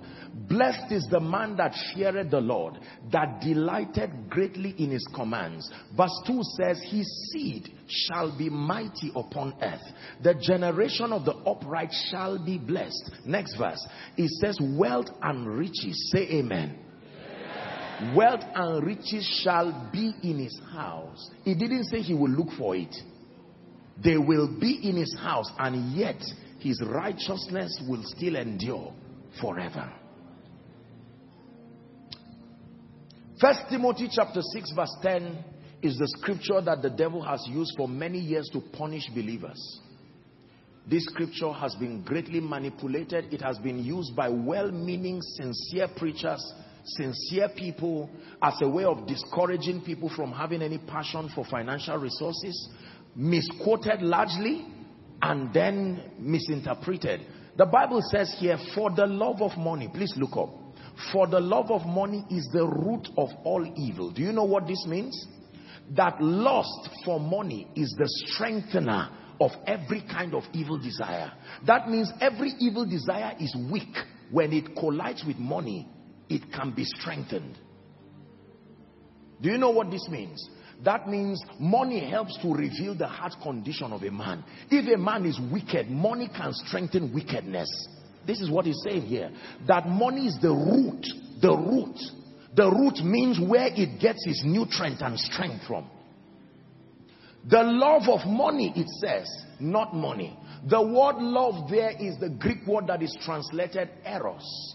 Eros means an ungodly affinity. An ungodly affinity. A desire that is inordinate. A desire that is not scriptural. This is what the Bible says is the root of all evil. That when you have an obsession for money to the point where nothing else matters, not even the purposes of God, you get to a point where you can kill, you can steal, you can destroy for money. It's saying you are in trouble. But the Bible never said money is the root of all evil. In fact, if anything, the Bible says money answereth. The all thing there is within the context of what you were saying. There are things I can tell you money cannot do. Are we together? So the kingdom is built on laws. We have the spiritual laws of wealth and abundance, and we have the physical laws. Please do not forget. We have the spiritual laws of wealth and abundance, and we have the physical laws. For this part of our discussion, as we attempt to conclude, let's deal with the spiritual laws. I will just touch on them. I'm sure in another series, God will grant us grace to go in depth. But this is generally to bring awareness to our hearts. You get the glory. You get the praise. Because someone's life is changing. You take the honor. I just want to say thank you. You get the glory. You get the praise. You take the honor. I just want to say thanks. So in my life,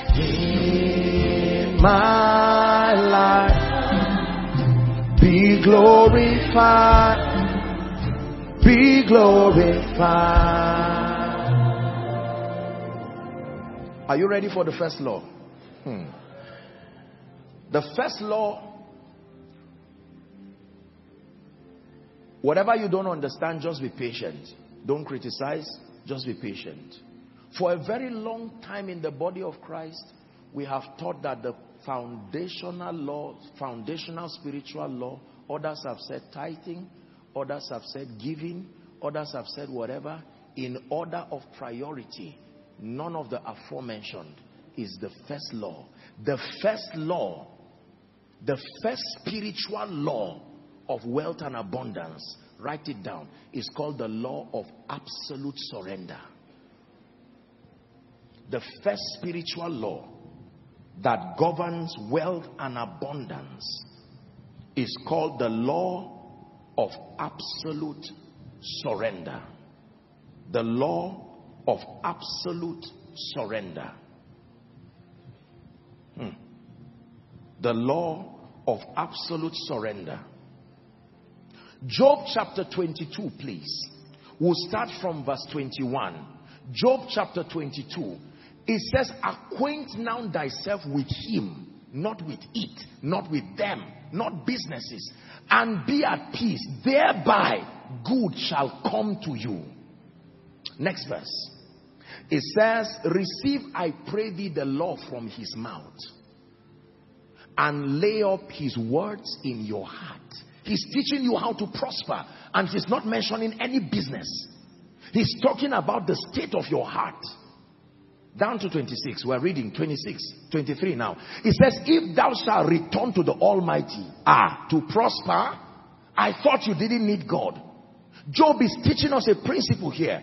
If thou shalt return to the Almighty, thou shalt be built up, and thou shalt put away iniquity far from thy tabernacle. 24. Then thou shalt lay up gold as dust, and the gold of Ophir as the stones of the brooks. Yea, the Almighty shall be thy defense, because when you prosper, you will have enemies. And thou shalt have plenty of silver, for then shalt thou have thy delight. What? In your wealth? Your delight will be in who? The Almighty. And shall lift up thy face unto God. That means even with the abundance, your face will still be stayed on him. Proverbs chapter 23 and verse 26. The law of absolute surrender. My son, I don't need your tithe yet. I don't need your offering yet. I don't need any of those things from you. Don't remove your shoe and drop anything here. The first thing and the ultimate thing I need is not your business idea. Leave your brain, leave everything. What I need is your heart. My son, I don't trust you if your heart is still in your possession. Give me your heart. I know what money can do to you. You know, a lot of people say I'm humble. Based on what parameter? Who would have known that a little shepherd boy one day will kill somebody? Can I be very honest with you? Until God vets the state of your heart and concludes, don't trust whatever you think your heart tells you. The Bible says the heart is deceptive above all things and desperately wicked. Who would have known that a young boy would ignore his mother who gave birth to him one day simply because he has now become rich? Who would have believed that a young boy one day can stand and actually go and kill a human being and turn him upside down and drain the blood into a pot because he wants to make money? Can I tell you, the heart of man is dangerous. Until God vets you, you are not ready to do business with him. Very honest truth.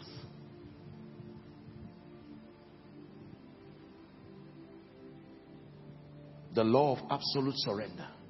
In 2 Corinthians chapter 8 and verse 5, speaking about the Macedonian church, it is true that Paul blessed them and all of that, but listen, it says, and this they did, not as we hoped, but they first gave of their own selves to the Lord. Can you see that there?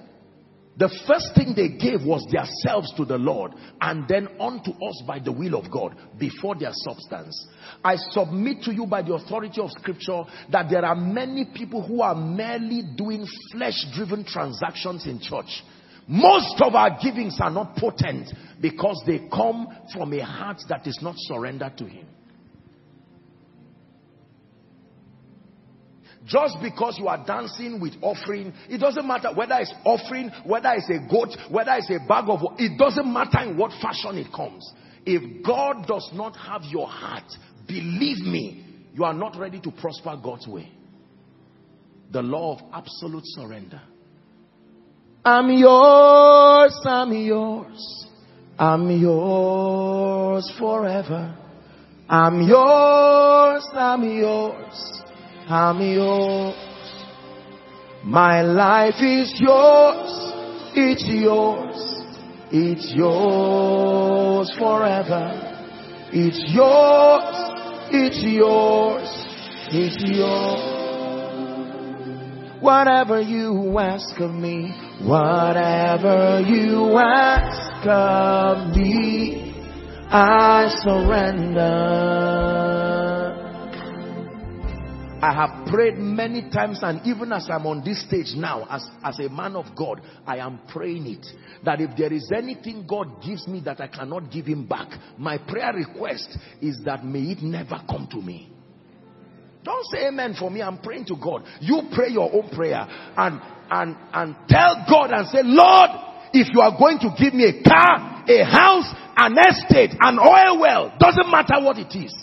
If it would take your heart away from God, take away your sanity, and make you too arrogant, anything that makes your knees too far from the ground is dangerous for you. If you started the journey with him on your knees, even after 10 years as a billionaire, let him find you on your knees. Whatever you ask. This is the part that is not taught in church. This is the part that is not taught in business seminars. Christian people stand, I don't mean to be sarcastic, but people just begin to teach about money and they just fuel the lust of people. You see a lot of people diving on cars because they want to claim it. Lie down on a car that you should be arrested. You lie down on somebody's car telling lies. All this fake living is because people are not surrendered. People still borrow money, give narratives that are not there. I'm showing you the kingdom's way. With the dignity of kingdom integrity, you can give him everything. Everything. That estate belongs to you. That oil well belongs to you. That company belongs to you. And mean it from your heart. Can I tell you one thing I know about God? Anytime you tell God, I give you anything, get ready. He must test you. There are things you tell God, you say, okay, I understand. But there are other things he says, I'm coming. What did you say is my own? Mention them. If you say Isaac is my own, I'm coming. Just because I left you in chapter 12 and the rest, I'm coming. When we get to chapter 22, I will tell you, take now thy son. Don't tell me he's the only one I know. Take him to a mountain and offer him as a burnt offering. The Bible says Abraham got up early in the morning. This was his future. Can I tell you, you can drop £1 billion and yet not be surrendered. So I'm not even talking of money. I'm talking of a state where if everything leaves you and Jesus still remains, you still believe that you are valuable. Absolute surrender. If we do not teach this in church, I am telling you, we are going to produce a crop of millionaires that will shock the kingdom negatively. Most of the people we think are humble are not humble. They are humbled, not humble. Why do you stand and talk foolishly when you don't have anything to defend what you are saying? So you keep quiet and look wise.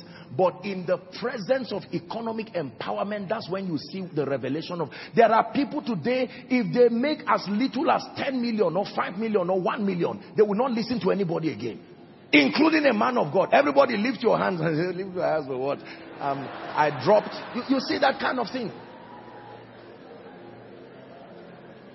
There are many families where you can easily know when money has come and when money has gone by the passion that is suddenly developed for devotions and prayer and all of this. You can know that there is trouble. There's one money that is hanging somewhere and everybody now, a fast is declared, people start praying. When that money arrives, nobody even knows that it has arrived. Everybody just ignores God. No. What God is teaching us tonight is very powerful. And I plead with the body of Christ, let us once again respect the place of surrender.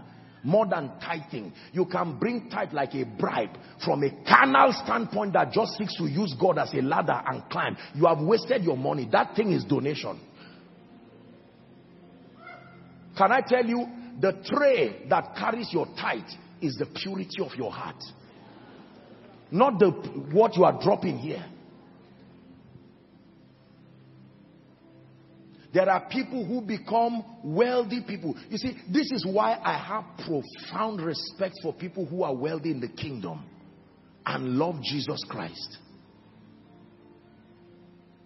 Their heart and my regard and my respect for them has no bounds. There are people who will even go to Jesus like colleagues, putting their hands in their pocket and say, I'm rich now. Come, talk to me. I need help. Answer me fast. I'm used to boys and orderlies around my life. Come and answer me. And Jesus says, this was not how you were. So what? I'm now blessed. Make up your mind and train everybody you know, yourself inclusive, to never be ashamed. Never be ashamed of surrendering everything to him. It's true. When your heart belongs to him, he can now trust you with anything and not be afraid. I was telling the School of Ministry students that God is still looking for treasurers. His last official treasurer disappointed him. He's still looking for people to manage his money for him. It's easy for us to insult Judas and criticize Judas. But can I tell you the truth? Anybody who can trust you with money, truly, you were a trustworthy person. At least at the moment. Out of all the 12 disciples, it was only Judas. Don't just criticize Judas. Study him. It's not easy to hold that kind of money and still be your... Don't people steal money in church? Don't people steal money in offering basket? Don't people steal money in weddings? Where they write blank check and people pocket it and God is watching? Can I tell you, having access to tremendous financial resources and still having your mind sane is profound stability. Profound stability. Next time you see a wealthy man who you know is wealthy by God and still has his mind, his sense of decorum, respect, discipline, sanity, don't just pray for that person. That person deserves your honor. Because I can tell you, this money thing has its own power. For Jesus to say you can choose only two options, either serve God or serve money. He didn't say serve Satan. Many people have disappointed God with this finance thing. God wants you to be exempted from that. There are many of us God has trusted with certain levels of things. You were loving God and worshiping him. You were a worker in church. The moment you became wealthy,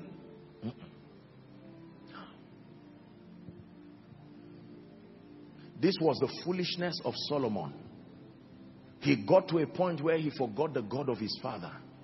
When he now increased and he had many. Look at his confession in Ecclesiastes. He said, everything my eyes saw that I want, I got. What sort of a man is that? And he said, here is the conclusion of reading many books, there is no end. And much study is only a weariness to the soul.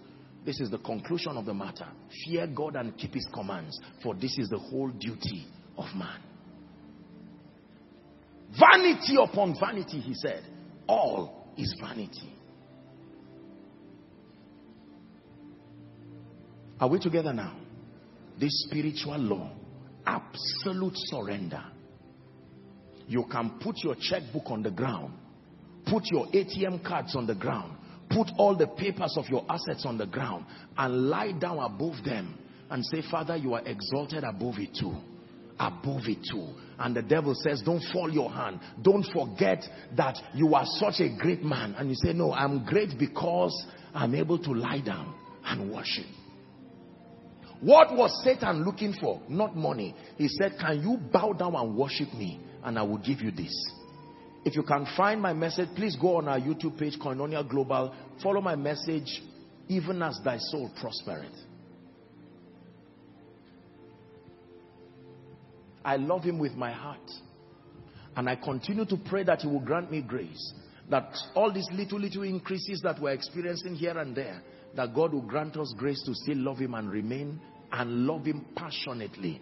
That the first thing that we communicate to our world is not our skill, our gift, our prowess, but our heart for God. I cast my crown before the highest royalty. I am undone before your glorious majesty. You're the King of kings and Lord of lords. You are the King of kings. You are the Lord of lords. Your royal majesty. Yabone nakao, sujada ne nakao, Sirkin Salama, the Prince of Peace,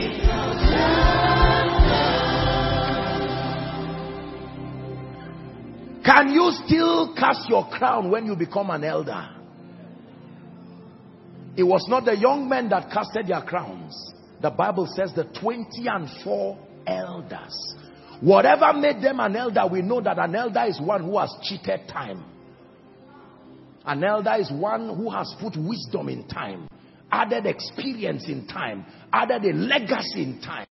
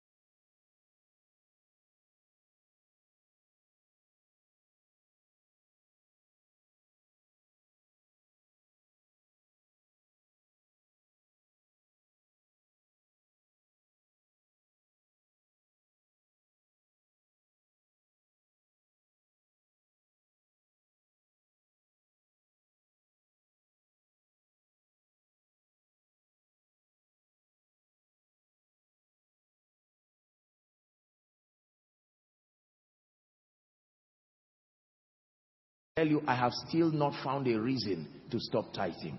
I have examined the thoughts across boards. Leviticus chapter 27 and verse 30. The reason why people argue about tithe is, number one, because they think tithe is about money. Tithe is not about money. And all the tithe of the land, whether of the seed of the land or of the fruit of the tree, is the Lord's. It is holy unto the Lord. This has nothing to do with a dispensation. This is an ordinance. Let me submit to you. There are two reasons why I think the tithe issue has become a controversy in the body of Christ. Number one, and is because of the way we men of God drum it. We drum it because we need the money, and because there have been a lot of misuse and extravagance with God's money.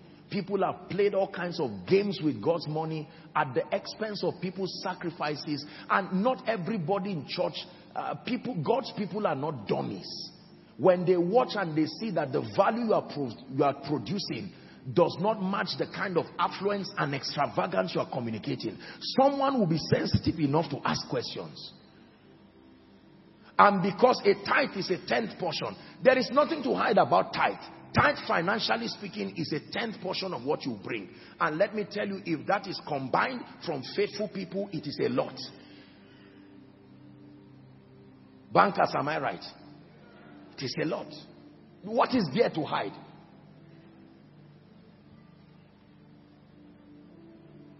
Tithe was supposed to be a mechanism. Listen to me.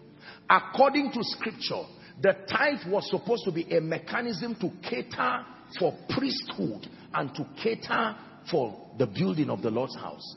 To cater for priesthood. Remember, there was a time when the children of Eli, Hophni and Phinehas, are we Bible students? That while they were boiling the meat, they were given the privilege of using a fork to pick without looking. The sin there became when they now started opening the whole pot, and they would look for the choice part of the meat and use it, and God said, no, this is not. I gave you the privilege to at least pick something. Now, there are all kinds of policies and principles. I'm not going into the legalities of ministries and Christian organizations and all of that, but I can tell you it is because of the annoyance of people from the carelessness, the recklessness, and the misuse of God's money. This is what has led people into this anger that has evolved into this campaign. There are a few people who have intelligently studied, and based on their conclusion, they feel this is not needed. But I tell you, the root of most of this tithe problem has come because of a level of integrity that has not been effectively communicated. Are we together? But I submit to you, and as far as it is within the jurisdiction of this spiritual family, I can tell you, be a faithful tither. Tithe is a 10th portion. According to scripture, 1/10. Now, I know that a lot of people have taught to bring 50% of your tithe, 80% of your tithe. The Bible does not say that. If God tells you personally, it is a personalized dealing. Don't create a doctrine out of it and punish people. Within the boundary of contentment and vision, 10% of what God's people bring should be sufficient to run the activities of the ministry within the boundary of contentment, vision, and integrity. Are we learning? Yes, sir. So let me encourage you, based on the truth of scripture I have learned, based on the experience of veterans who have truly prospered by God, I can tell you, do not stop tithing. If you don't have the revelation, settle down and get the revelation. Don't do it religiously. But as far as this house is concerned, as a ministry, we're a tithing ministry. As an individual, I'm a tithing person. And I can tell you, tithe is not about money. It is called the law of open heavens. According to Malachi chapter 3, when you begin to read from verse 8, it says, will a man rob God? It says, but ye say, wherein have we robbed you? In tithes and offerings. So the Bible is talking about robbery here. It says, ye are cursed with a curse. This is not the curse of the law. No. For ye have robbed me, even this whole nation. Verse 10. It says, bring ye how many?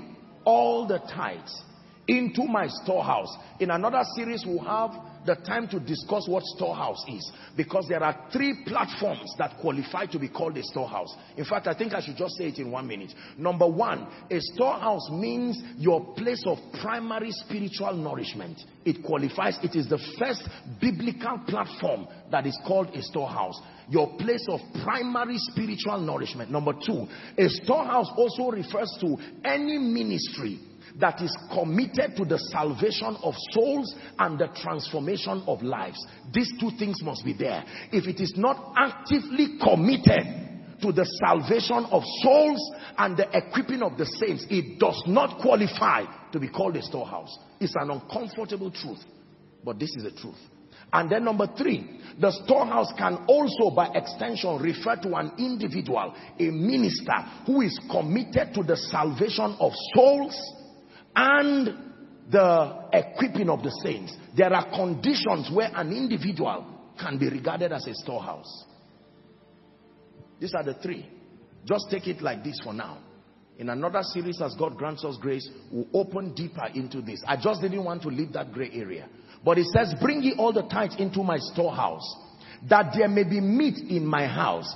And prove me now, herewith saith the Lord. There are 7 prophetic blessings according to scripture here that follow the tither. Number 1, God will open for you the windows of heaven. Number 2, you will pour out a blessing that you will not have room enough for it. Fathers like Kenneth Copeland will call it concepts, insights, and ideas. Next verse, it says, I will rebuke the devourer. The 3rd, the devourer is a waster that comes to bring all kinds of waste on legal basis to your life. Number 4, it says he shall not destroy the fruit of your ground. Your ground is anywhere you plant. Can be your business, can be your life. And then number 5, it said, neither shall your vine cast its young before its time. Number 6, it says you shall be called, you shall be a delightsome land. Please go to all nations shall call you blessed, verse 12. And ye shall be a delightsome land. 7 prophetic blessings according to scripture. When Jesus was rebuking the scribes and the Pharisees for their being hypocritical, he did not negate the subject of tithing. He said, you tithe and you do all of these things and you negate the weightier matter. So Jesus identified this as part of the things that the believers should know. Tithe is very important. Number 3. So number 1 is the law of absolute surrender. Number 2 is the law of the tithe.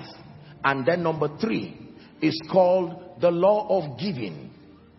You can put in bracket the law of seed time and harvest. These are the 3 spiritual laws principally.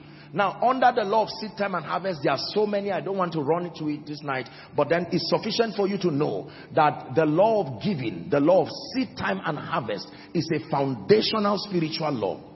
Are we together now? Very important. Luke chapter 6 and verse 38, we read it earlier. Here's what it says. It says, give, and it shall be given unto you. So the Bible states clearly here that when you give, it shall be given unto you. Genesis chapter 8 and verse 22, we're rushing for time. This was Noah after the flood, and a proclamation came from heaven on account of the sacrifice that he reared.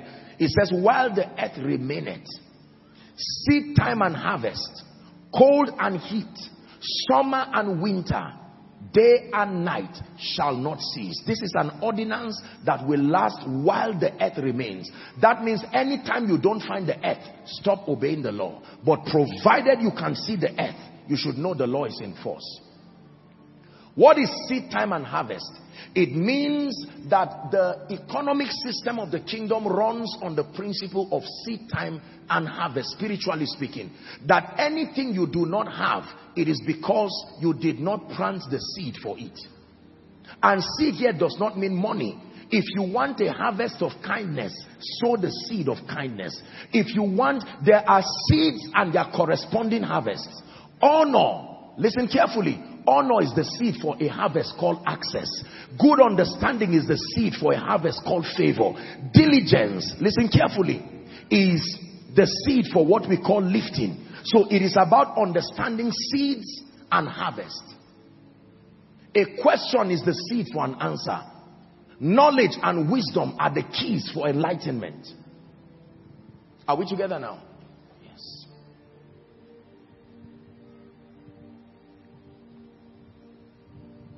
There are different kinds of giving. The Bible now switches to let us know that giving and receiving is sowing and reaping. That in this kingdom, every time you give, you are a farmer who is sowing. 2 Corinthians chapter 9. We'll start from verse 6. So we've identified the fact that the Bible talks about giving and receiving. It says, but this I say, he which soweth sparingly shall reap also sparingly. He which soweth bountifully shall reap also bountifully. Go ahead, 7. It says every man, here is the condition, and this is the cure for manipulation and control in the church. Every man according as he has purposed in his heart, so let him give, not grudgingly, nor of necessity, for God loves a cheerful giver. Verse 8, and God, by reason of your sowing. Have you seen that he's talking about sowing and reaping? Now he turns to giving and receiving. So in the kingdom, one of the ways that we sow is by giving.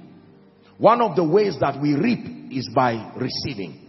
He says God is able to make all grace abound towards you, so that you always, having all sufficiency in all things, may abound unto every good work.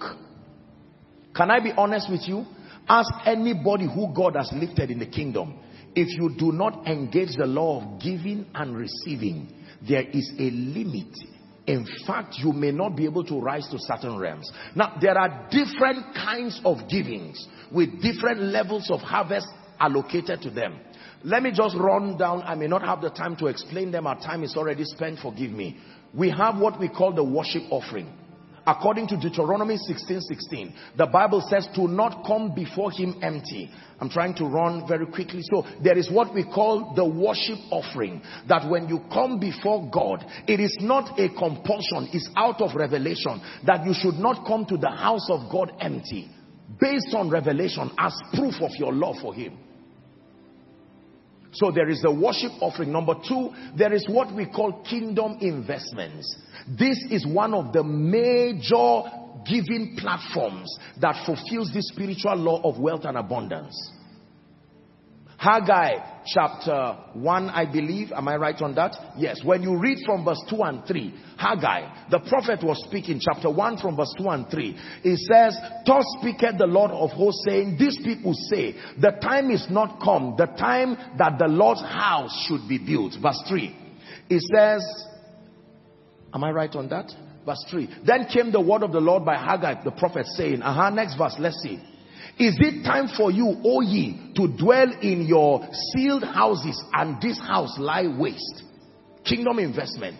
Therefore, thus saith the Lord of hosts, consider your ways. It says, ye have sown much and bring in little. This is the result. Ye eat but have not enough. Ye drink but are not filled with drink. Ye clothe you, but there is none warm.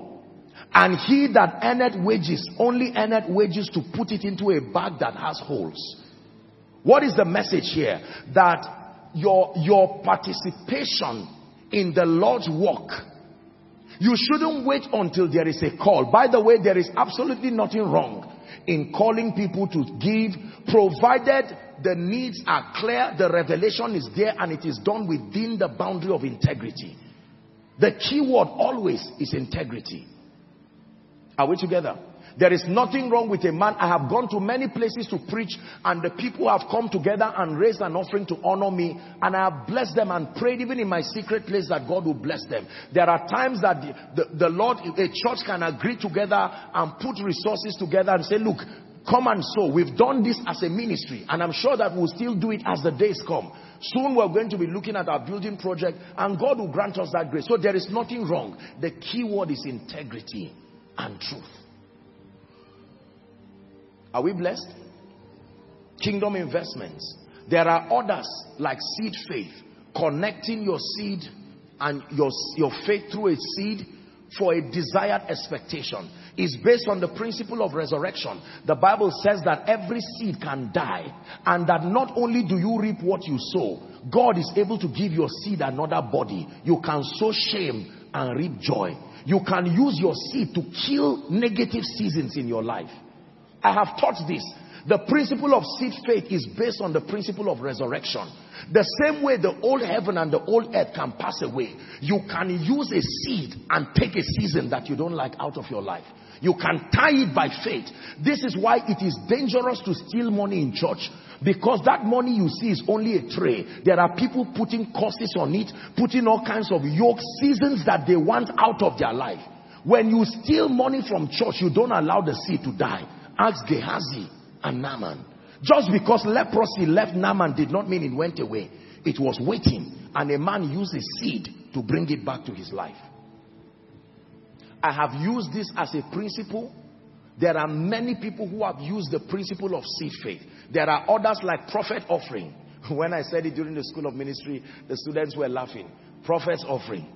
Because that one has brought a lot of trouble. You know, we men of God, sometimes because we need money, we drum the issue of prophet offering. But the truth is that prophet offering is true. You can actually use a seed ethically. I wish I'm not the one who has to say this. But generally, according to scripture, you should not really go to meet a man empty-handed. It is scriptural, but it's just that those who have taught it with, they've rubbed in all kinds of biases that makes it to look untrue. But it is true.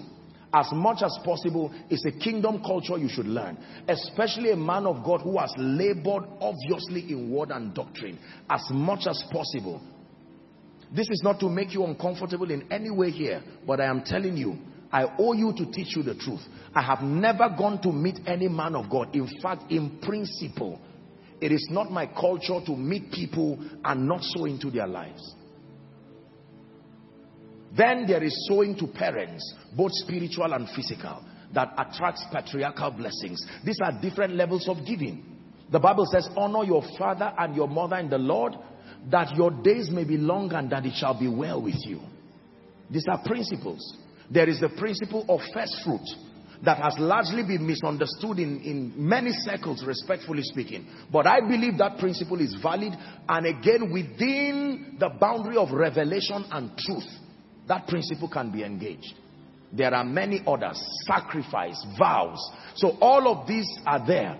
But let me tell you, there are three that I know by revelation and by scripture that are directly related to the lifting of men. One is kingdom investments. Being an active participant in the work of the kingdom. Number two, prophet's offering. If done with revelation and understanding, you can sow into an anointing that will lift you in a way that will surprise you. God gave gifts to men, and these gifts did not come empty. And then number three, seed faith, where you can tie an expectation to end seasons and open orders. These three I have practiced in my life and have revealed to many who have practiced. This ministry has practiced this. Kingdom investments, prophet's offering, and seed faith. Lend me 5 minutes. Let's wrap up. Please write this. The return channels. There are return channels. When you practice the spiritual laws of wealth and abundance, certain things begin to happen in your life. There are 3 principal ways that God answers to you as touching your obedience to spiritual laws. 3 return channels. Are you ready? Number 1, favor with God and men. This is the first return channel to the saints. If and when they practice this, favor is powerful. The proof of favor is not just money. The proof of favor is access to the hearts of kings, access to the hearts of men. Favor is programmable. Number 2, wisdom. The second return channel that comes to you on account of activating these spiritual laws. Ah, my God, somebody's life is changing. Oh, oh, oh, oh, oh, oh, oh, oh,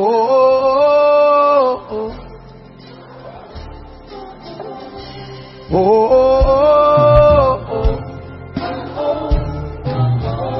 You are amazing. You are amazing. You're so amazing. You are amazing. Listen. This is the song you will start singing, because listen, the kind of favor that will come next, when it starts coming, don't tell lies and say you don't know what you did. It is explainable.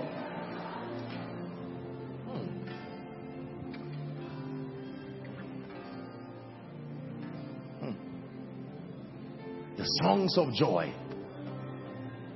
So the first return channel, favor. What is favor? Men willing to participate in your success. Men. Every time men, wait for my teaching, the gift of men. Oh, I have it. There's a teaching that is coming. The Bible says, what is man that you are mindful of? Here's how I read that scripture. What is in man? What did you hide in man that men are not seeing? What did you hide in man? Opportunities. What did you hide in man? Anointings. What did you hide in man? Track records. It's all hidden in man. Please do not downplay the place of favor. Every time you touch your pocket and you see money, generally speaking, there are only 2 ways money comes into your hand. Favor and value. We're coming there. Only. The favor of God is powerful. You can sleep in the prison one night and wake up a prime minister because favor was upon you. Can I tell you, many of us who are trusting God for land and structural establishment, above and beyond savings, it is the favor of God that gives men land. Psalms 44 verse 3. I can tell you, God can favor you into establishment. Read with me if you are a Christian. 1, 2, go.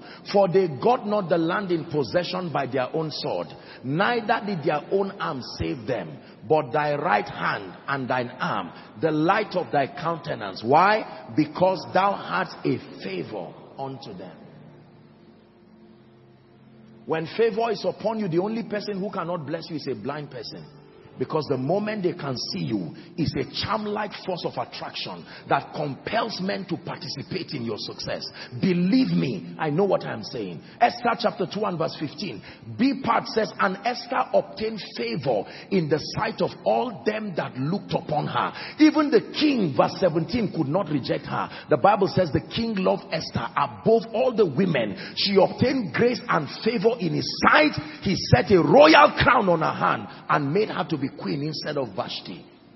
Exodus chapter 3 from verse 21. It has become an anthem here in Koinonia. May that work in your life. And I will give Joshua Selman favor in the sight of everyone in Abuja and Nigeria and anywhere. And it shall come to pass that when ye go, ye shall not go empty. Emptiness has an explanation. It means the favor of God is not at work in your life. You don't do bold face for favor. If it is not there, it is honestly not there. When favor is there, it speaks immediately. When the favor of God is on you, even a fish will swallow coin for your sake and come and bring it near you. Can a fish bite coin? But not when the master has need of it. Somebody will drop a donkey at the middle of the road and keep it for you there. Say, lose that colt. If they ask you, say the master had need of it. A colt that no man had ridden. Why? Because he increased in wisdom, in stature, in favor with God and with men. Number 2 is wisdom. Wisdom has 5 dimensions, but 2 of them are most important when it has to do with wealth. Divine direction and divine strategies. These are the dimension of wisdom required for wealth. If the Lord is my shepherd, I shall not want. Elihu said in chapter 2 and verse 8 of Job, he said, but there is a spirit in man, and the inspiration of the Almighty maketh men of understanding. When you read Job chapter 29, the first 4 verses, Job began to give us the secret of his financial exploits. And he says, oh, that I was in the days of my youth. He says, when God preserved me. Verse 3, he says, when his candle shined upon my head, and when by his light I walked through darkness. And now he begins to list all the things that happened to him. The young men saw him and stood up. The old men refrained from talking. Princes saw him, they bowed. Everybody say wisdom. The Bible says wisdom is the principal thing, therefore get wisdom. It says, doth not wisdom cry? By me kings reign and princes decree justice, the Bible says. With me are riches, wealth and honor, yea, durable riches and righteousness. There is a relationship between wisdom and wealth. Number 3, the third key is the blessing. The blessing, what the Bible calls the blessing. The activation of the blessing in your life. Business people have called this all kinds of names. They've called it the law of attraction. They've called it all kinds of things. We call it in the kingdom the blessing. The blessing is a very powerful spiritual quality that functions like a magnet. It has an assignment of attracting to your life people, opportunities and resources. The blessing is a dimension of the operation of the Holy Spirit that rests upon a believer, activated by engaging these principles. The assignment to bring to your life. Listen to me. If I throw nails here, please look up, we're wrapping up Koinonia. If I throw metallic nails here, think how laborious it will be to pick all of them one by one. All I need to do is to bring a serious magnet and just run it round, and every one of it will come. That magnetic property, men can exhibit it. Are we together now? Please believe what I'm telling you, that you can be in a city where it looks like everybody is a giver. It just depends on what is on you. The same person who will refuse to give you will carry 1 million and tell somebody, can I have the privilege of honoring you? So is that person greedy? It's just relative to what is on you. You can step into a city and every good thing begins to gravitate towards you. Again, resources, both human and material, opportunities. There are people, it's only when good things want to happen that you just suddenly find them there. They didn't just come there. There is a grace called the blessing. It draws them there. Are we together? And this is what is coming on someone. Just you sat down in this. It's not just a lecture you have been receiving, ladies and gentlemen. You will leave this place and suddenly someone who did not call you for 3-4 years, you see 20 missed calls and you are wondering why. I'm giving perspective to your experiences so that you don't just thank God in ignorance. You know the name of what happened to you, then you can help others grow too. Can I be honest with you? I prayed these things in my life because I knew that without these things, ministry will be as if God didn't send you. You know what it means to do ministry in this city. Without this revelation, you are in trouble. Except if you want to serve Satan or go to an idol. Apostle, I came from a background where no one has risen in our family, economically speaking. We all love Jesus, but it looks like nothing seems to happen. I bring you a word of hope. In this kingdom, we know that there is hope for a tree. What I've taught you now has nothing to do with being a preacher, being a businessman. We have not even this. You see that we've not mentioned anything business. Let me tell you this. When you engage, the spiritual laws of wealth and abundance are responsible for the arrival of financial resources in your life.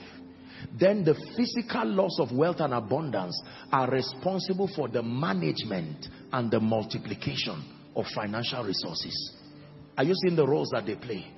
When you are looking for financial resources, it is engaging these spiritual laws that bring them to your life. Then when they now come, if the only thing you know are the spiritual laws, you will keep having momentary breakthroughs, one testimony, and then you have another one next year. Everything God gives man, he simulates that operation and plants in it the principle for continuity. It is called the ability to replenish. You cannot be wealthy if you are only fruitful. You must sustain the ability to replenish. Hallelujah. Please hear me. You may have come from a background where the whole family was in a room with rain leaking, and yet in your dreams and your visions you see yourself standing before nations, feeding nations, funding the work of the kingdom, building churches single-handedly. The way out is not just to do business. Before business, the way out is not just investments. Believe me when I tell you this. The way out is not just a job. The first principle is this revelation. All wealth comes from God and belongs to Him. All wealth comes from God. It will reach me from men or through men to me. And that the wealth and the abundance in this kingdom, I'm only given stewardship over it. Therefore, I remain humble and grateful. And then you understand that the kingdom is founded on laws, not superstition. This is where Africa keeps getting cheated. Does God perform miracles? I believe that absolutely. Does God perform financial miracles? Absolutely. But He has set in motion a principle and tied it to the earth. It will not change. Absolute surrender. The law of the tithe, the law of open heavens, the law of giving, and you release this tree. Favor comes for you. Wisdom comes for you. The blessing that is already upon you is activated through your obedience to these laws. And all of a sudden, financial resources begin to come to you. One man coming as sent by God can hold your hands, and you can climb a ladder that took people 10 years, literally in one day. It took 430 years to be in captivity. But ladies and gentlemen, it did not even take up to one day. That night could not the king sleep. And then he drove them out and gave them gold and gave them silver and gave them everything. They left with joy and honor and dignity. How about Mordecai? That night could not King Ahasuerus sleep.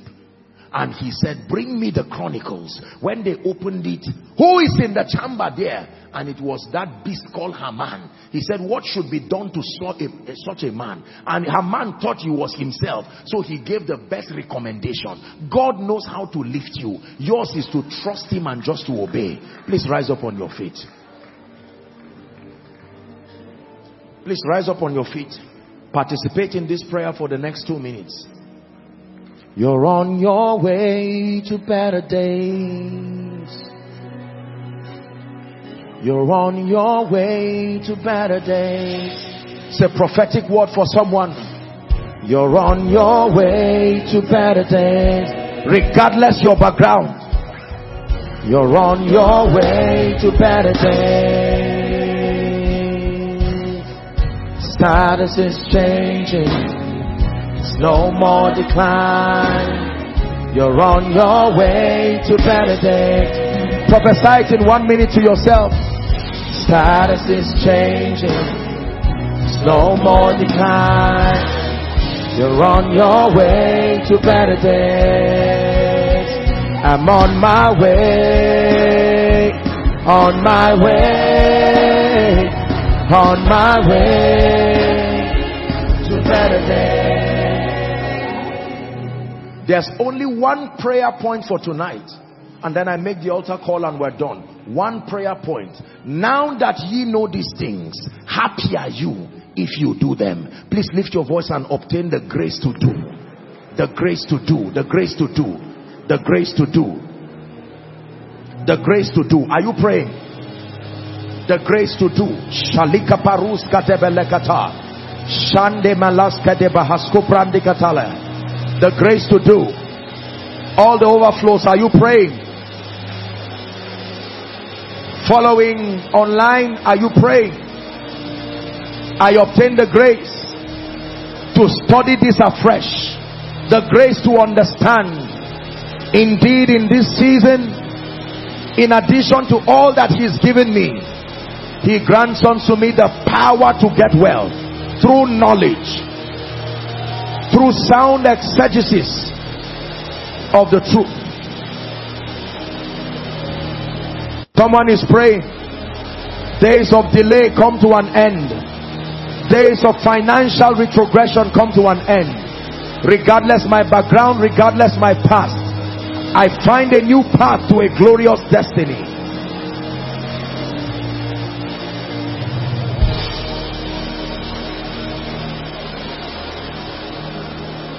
In the name of Jesus. In the name of Jesus. Hallelujah.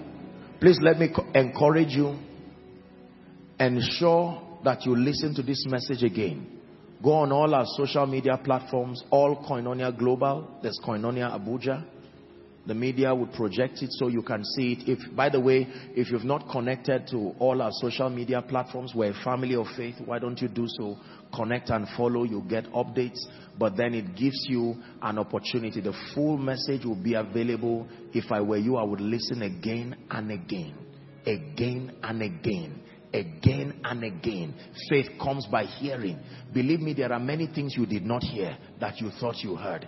It is hearing. There is the hearing of awareness, but there is the hearing of faith, where through my voice the Holy Ghost now speaks to you. Are we together now? Yes. He called Samuel twice. The first time he thought it was Eli, but when he went back, Eli said, when he calls again, say, speak, Lord. Hallelujah. Are we blessed?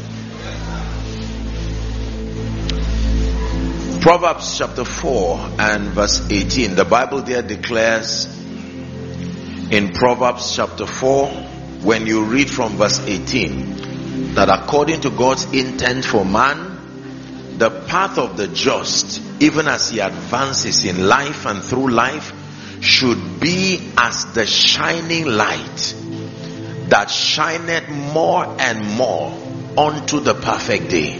That means in God's economy, a man should not have a better yesterday.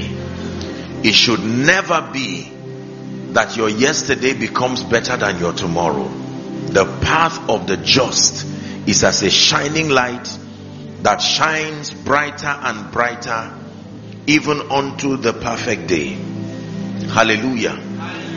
What I want to teach you this morning very briefly is a key that can open closed doors. Amen. But let's discuss the concept of doors for a few minutes.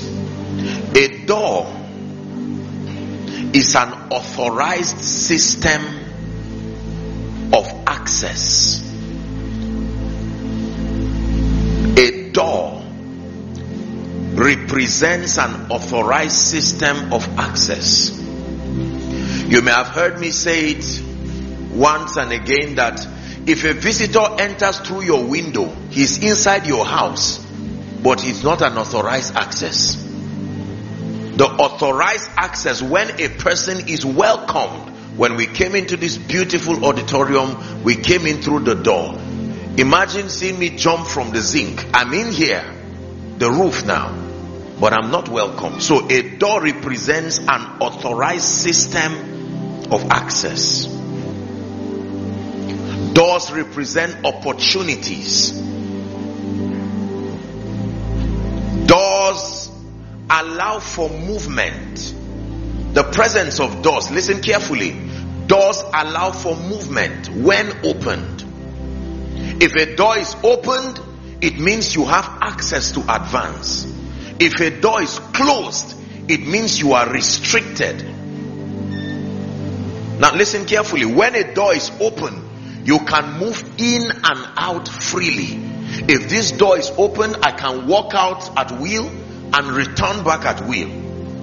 But when a door is closed, it brings limitations, it brings delay, it brings frustrations.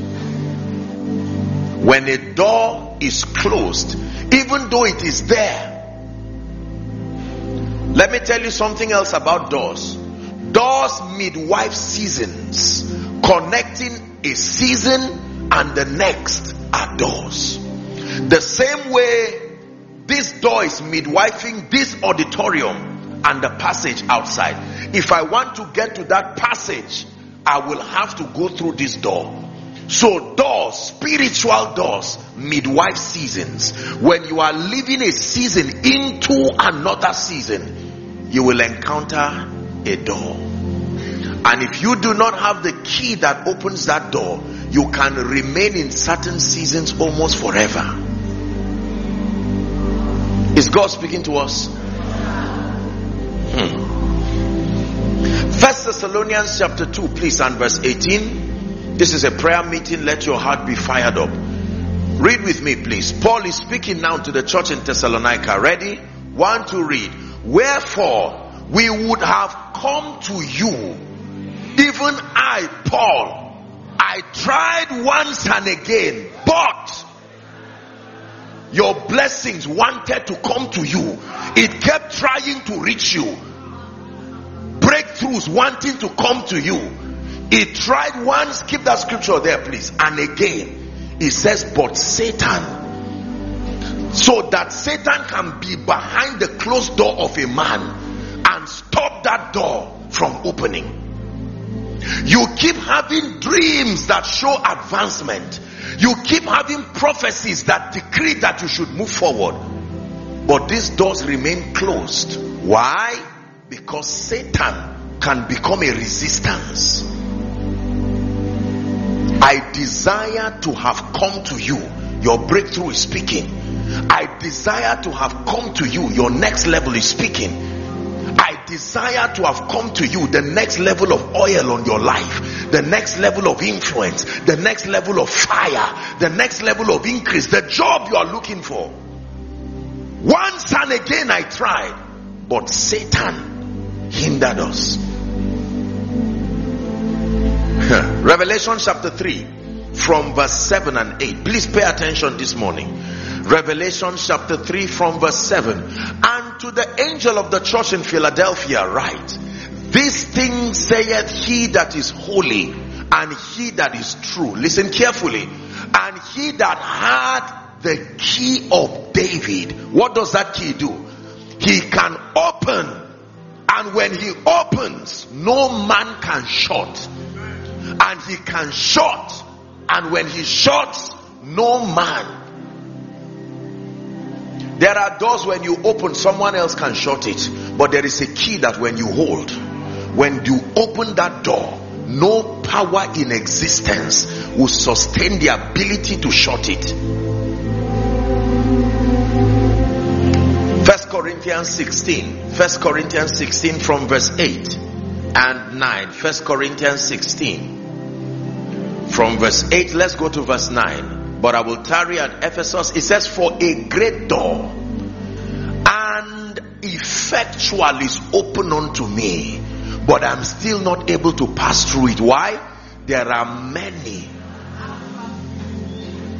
I have seen in my visions that God is opening me to a greater level of ministry, a greater level of spiritual exploits, a greater level financially. But let me tell you something. One of the ways you confirm that you are on the right mountain is the presence of giants. If you go to a mountain that does not have anything there, run away, because whatever attracts you also attracts the devil. Satan is interested in everything God is saying. When it comes to you, he wants to find out, what has God said? I am lifting you. That becomes his next assignment, to stand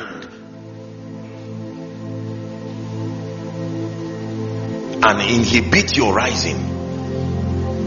So there are doors that can limit men, but there is something that we can do to doors. Hallelujah.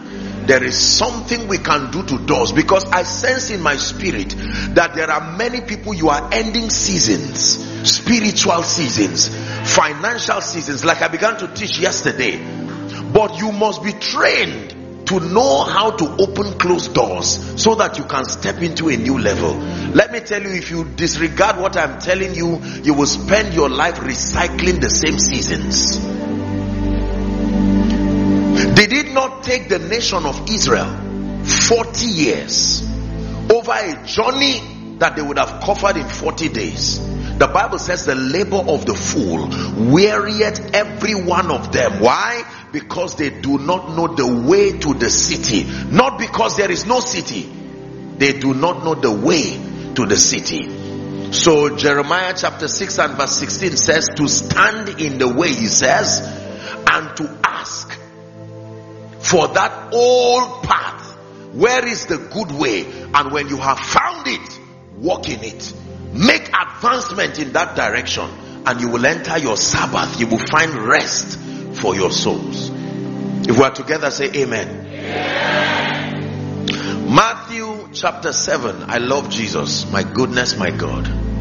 Matthew chapter 7 from verse 7. Jesus is teaching in what we call the Beatitudes. It was a mentorship session he was having, introducing the people of the day to the kingdom life. He was exposing them to the way that the kingdom operates. Please give it to us. Verse 7. Ask, he says, and it shall be given to you.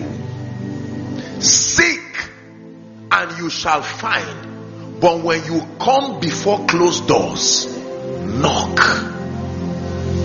Don't discuss, knock. And if you truly knock, it leaves you with a promise that that door will be open. Are we Bible students? So Jesus is teaching us what to do with closed doors now. That every time you come before a closed door, you must know how to knock.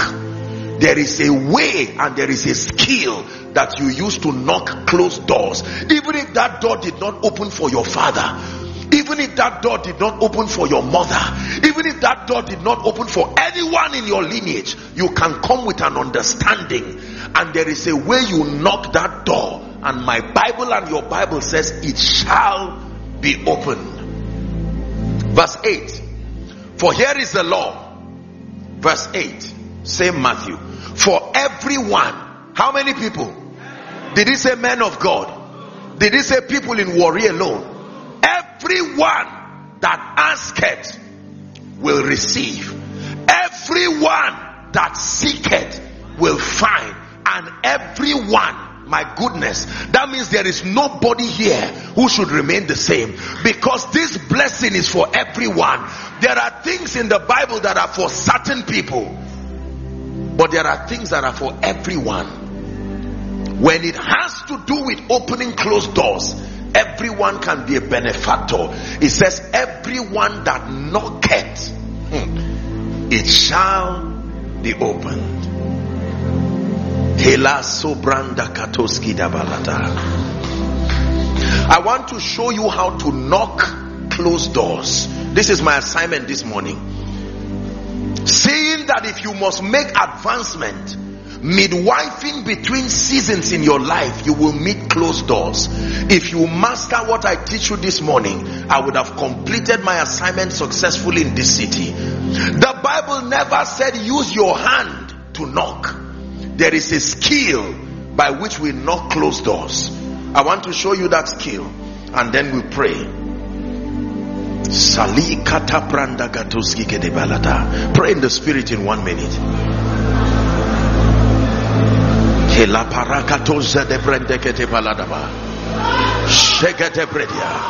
Yes, a closed door is about to open. I assure you, age-long doors that have refused to open, will answer now, because it's time to advance.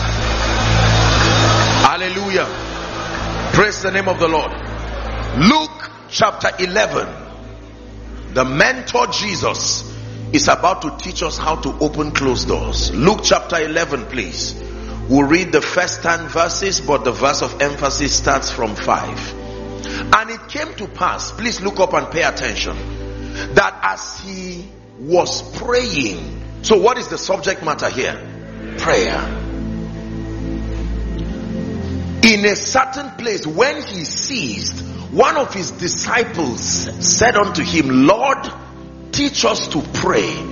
We notice that when John was mentoring his disciples, he taught them something about prayer. But you've not taught us anything about prayer. And Jesus said to them, when you pray, say. So prayer can be taught. A man can be taught to pray. When you pray, say, Our Father, which art in heaven. I've done a teaching on this. Hallowed be your name, your kingdom come, thy will be done, as in heaven, so in earth. We're reading, give us this day our daily bread. Next verse. Forgive us our sins, as we forgive everyone that is indebted to us, and lead us not into temptation, but deliver us from evil. Now the discourse starts. Pay attention. And he said unto them, which of you shall have a friend, and shall go to him at midnight and say, friend, lend me 3 loaves, for a friend of mine in his journey is come to me, and I have nothing to set before him. This is shame. This is embarrassment. I'm making progress, but now I've met with a situation. I need help. It says, and he from within, please go, okay? It says, and he from within shall answer. Now watch what is happening. I am outside, but my help is inside. Midwifing my outside and inside is a door. And now I do not know how to pass that door. The bread I'm looking for is inside the house. The friend who is my destiny helper is inside the house. And I am here standing outside. Jesus is teaching us what to do. The friend said, trouble me not. The door is now, read your Bible. Don't trouble me. The door that should be open for bread to come, the door that should be open for your helper to come, is now shut. And my children are with me in bed. I cannot rise and give you. Verse 8. Hallelujah, hallelujah, hallelujah. I say unto you, though he will not rise. Jesus is teaching us how to knock and open closed doors. He will not rise and give him because he is his friend. Yet, because of his importunity. The word importunity is the word persistence. The capacity to stay and remain and not bend. What will happen? He will rise and give him how many? How many? Therefore, this is the formula. I say unto you again, ask. Amplified says, ask and keep asking. Seek and keep seeking, and you shall find. It says, knock and keep knocking, and the door shall be opened unto you. Verse 10, the last verse. For everyone who asks and keeps on asking receives. Everyone who seeks and keeps on seeking finds. And everyone who knocks and keeps on knocking. Now listen carefully. So Jesus has given us a very classic narrative. I'm on my journey through destiny, and then I find out that in the other side is my lifting. In the other side is a new anointing. In the other side is a new dimension of grace. But midwifing my current realm and the realm I intend to access is a door. And yet to access that door, the door is shut. Colossians 4 verse 3. Who is like him, the Lion and the Lamb, seated on the throne. Mountains bow down and every ocean roll to the Lord of Lords. I will praise Adonai from the rising of the sun till the end of every day. Praise Adonai. All the nations of the earth, all the angels and the saints, sing praise. Colossians 4 verse 3. Champions Cathedral, read with me. 1, 2, read. Without praying for us also, that God, stop, don't rush. There are doors only God can open. The holder of the key to close doors. Please keep that scripture. We need to look at it. There's something we picked there. Who opens closed doors? God has a key that can open even ancient doors. Doors that refuse to open for those who went ahead of you. Your own assignment is that there is a way you can pray. This is how you knock on closed doors. You knock on closed doors by calling the attention of the one who has the key to that door. I may not have the key, but I know the one who has the key, and I can call upon him. And the Bible says, call upon me and I will answer. Closed doors. Pray for us that God would open unto us a door. In this case, a door of utterance, but it can be a door of favor. It can be a door of lifting. Is someone learning this morning? Last scripture and we begin to pray. James chapter 5. Apostle James began to teach us again, speaking on how to close and to open. Verse 5. James 5 verse 13. It says, is any among you afflicted? He says, let him pray. Is any merry? Let him sing psalms. The Bible says, is any sick among you? Let him call for the elders of the church and let them pray over him, anointing him with oil in the name of the Lord. And the prayer of faith shall save the sick, and the Lord shall raise him up, and if he have committed any sins, they shall be forgiven him. Now pay attention. It says, confess your faults one to another and pray for one another that you may be healed. Then he tells us the effectual fervent prayer of a righteous man availeth much. Next verse. He now uses an individual to personify the power of prayer and its ability to control the opening and the closing of doors. Follow carefully. Elijah was a man subject to like passions as we are. The Bible says he prayed. Talk to me. He prayed. Knock and keep knocking. Knock and keep knocking. He prayed earnestly that it might not rain. I hope you know that between the earth and the atmosphere there is a door.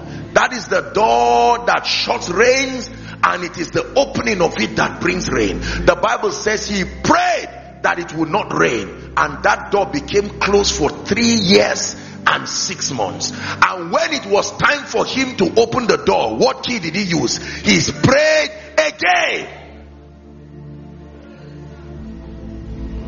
So if you prayed for yesterday's victory to come, what do you do for tomorrow's door to open again? You pray again. He prayed again that the door be opened, and the heavens gave rain, and the earth brought forth her fruit. The ministry of prayer with understanding is one of the master keys that opens closed doors, especially doors that Satan is directly behind it, causing a resistance. I have learned this in my life. I have learned this in ministry. The challenge is that many believers are not given to strategic, intentional, continual prayer. It's the reason why we stand before closed doors for so long, for many years, and it seems as though God is powerless concerning such situations. When you truly know how to hold on to the four horns of the altar and to pray, the Bible leaves us with an assurance that even ancient doors can be lifted. Do you know something? There are times that your prayer becomes so powerful, the door is not open, it is broken. Why is it broken? So your children will not have to pay that price again. If I only open the door, sometimes I may pass, but what happens to my child? Psalm 24 verse 7.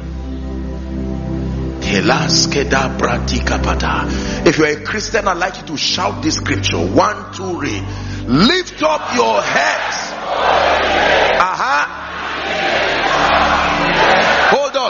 Hold on. The King of Glory wants to pass, but he does not want to pass alone. So he didn't say doors open. He says doors be lifted. Get out of the way, so that as I come out, I now become the first begotten. Let many be able to come. Doors can be opened, but doors can be broken. He has broken the gates of brass and cut the bars of iron in sunder. Hear me, look up please. You only need a key to a door that has a padlock and has a space for key. But there are certain doors that do not have a space for keys. At that point, you don't need a key. You need the force to break it. Have you seen them seal an entrance? When the doors require keys, you can pray, and God can give you the wisdom, the keys, the principles to engage, and the doors open. But there are times you stand before doors and there is no provision to slot a key. There is no padlock. There is just a mast of resistance. At that point, you do not need keys. You need to pray this prayer. Lift up your heads.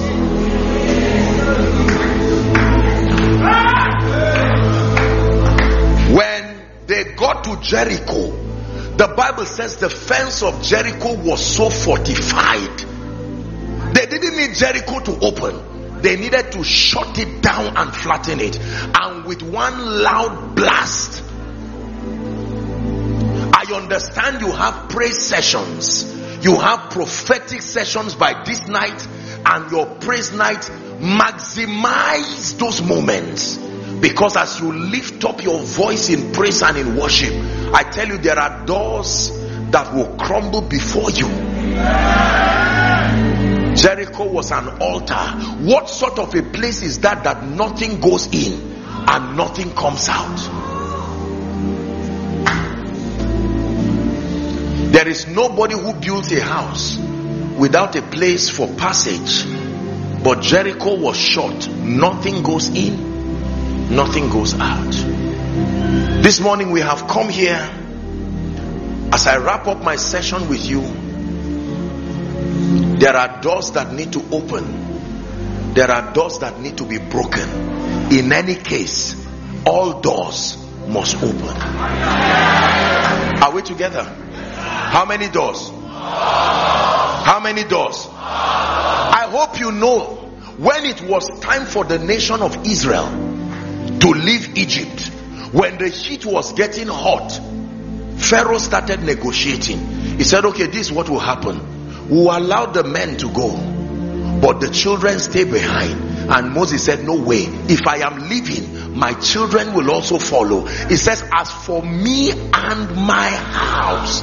So your prayer this morning is not just for you alone. While we are praying, let your children be there. Let your family be there. Some of you are the first genuine Christian in your family. At that point, you don't just need an open door. There are doors you are going to smash to pieces this morning. And make up your mind. Hear me. There are families where you will never eat until you become a slave. You can travel abroad for decades. You return back and your future looks like yesterday. He makes his ministers, his angels, spirits, and his ministers flames. There was a great man of God who said, no matter how mad a man is, he does not enter fire by mistake. No, he's not that mad. So 3 things will happen this morning as we pray. Number 1, we are going to take our time to engage in serious prophetic prayers. Prayers over doors. Some of you, doors of admission have refused to open. Are we together? Some of you, doors of children, doors of breakthrough, all kinds of doors, doors of finances, doors of spiritual advancement. Up today, down tomorrow. No passion, no fire. I desire to come to you once and again. Some of you have businesses, the door is open physically, but spiritually the door is closed. Can I tell you this? You can be in a city, but in the realm of the spirit you are outside that city. Because the riches and the blessings of that city, is it not in your Bible? It said, blessed is he who comes in the name of the Lord. A city can reject a man. You are there, but nothing is answering to you. You buy a land, it becomes a source of trouble. You send your child to school, every trouble is there. Just when you want to drive out in the morning, you get into a trouble. All kinds of things. There are doors that can open. Is someone tired of his current level? Listen. If you are not tired of where you are, this meeting is not for you. But there are people here, even spiritually, you are saying, Lord, I'm tired. I know you have called me. There is an unction upon my life. There is a grace you have sent me, and you gave me a commission over this city. I'm tired of this level of anointing. You have called me to walk in the healing anointing, and yet nobody is getting healed through my life. You have called me to be a prophet, and every prophetic word I give looks like a lie. You have called me to be a kingdom financier, and yet no door is opening. You have called me to be a mother that births generals, and yet barrenness is eating me up. Can you open your mouth and begin to pray in the spirit in 1 minute?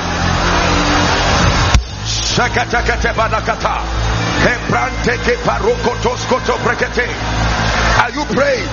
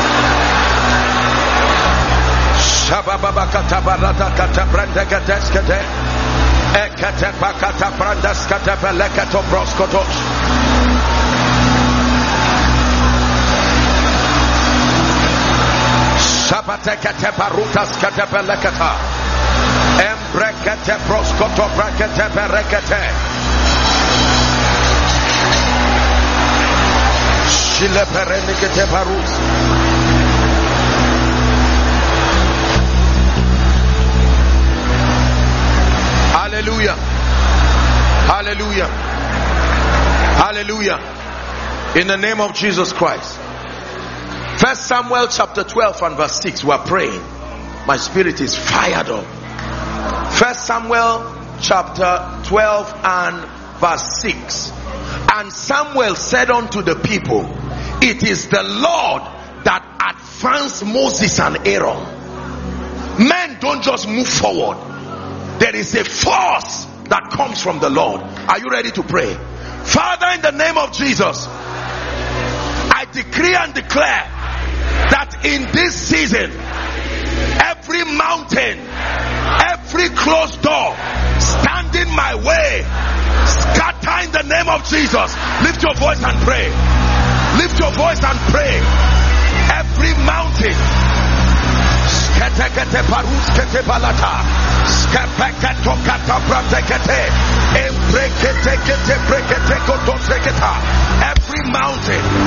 every mountain, every door, in the name of Jesus, the Son of the living God, be open. Ephata, be open. Every mountain be scattered now, and every closed door be open, be lifted, be open, be lifted. Pray, pray, pray. Doors midwifing my new season. Doors midwifing new realms, new dimensions of power, new dimensions of grace, new opportunities. Be open. Shekete katabakata barakatos, ebrekatos keteleketa, skenda bratos koto breketelekata.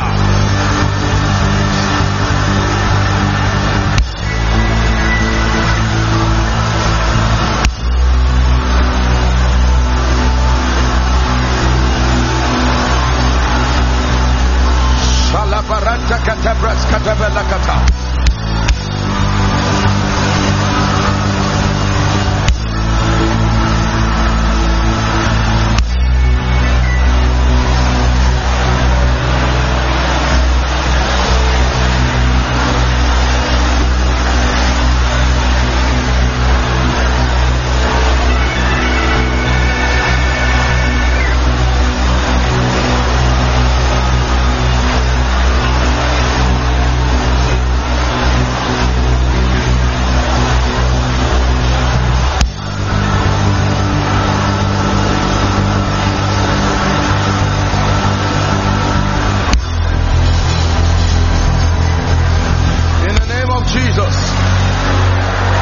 In the name of Jesus.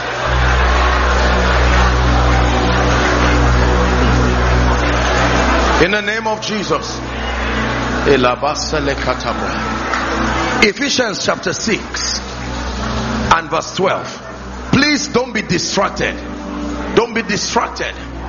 Ephesians chapter 6 and verse 12. For we wrestle not against flesh and blood. That means, listen, the physical things that are happening are not where the problem is. The man annoying you in the office is not really the problem.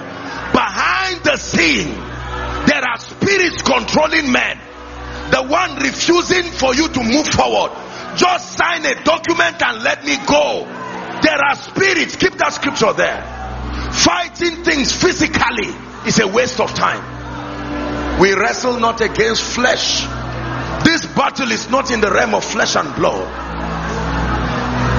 All of a sudden, the helpers of your destiny seem to be forgetting you. Someone is making them forget you. The Bible says, but against principalities, powers, rulers of darkness of this world, against spiritual wickedness in heavenly places.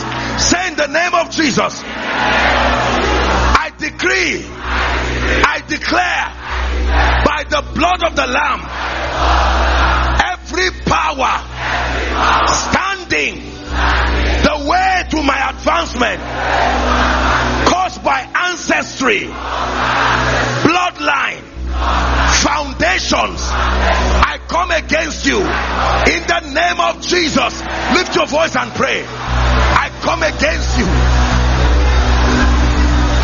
I come against you. Every resistance,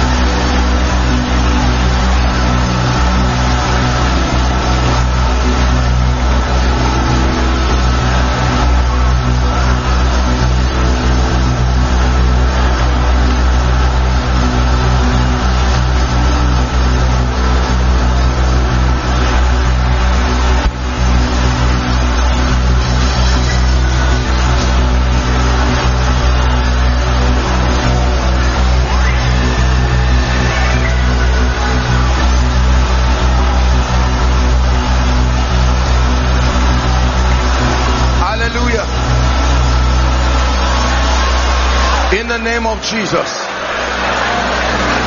In the name of Jesus. 1 Kings chapter 18.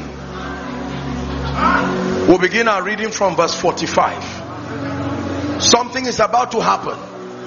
Listen. This was when the heavens refused to produce rain. The Bible says it came to pass in the meanwhile that on prayer, Elijah had invested in prayer. The heaven was black with clouds and wind, and there was great rain. And Ahab seemed to have gone ahead of Elijah.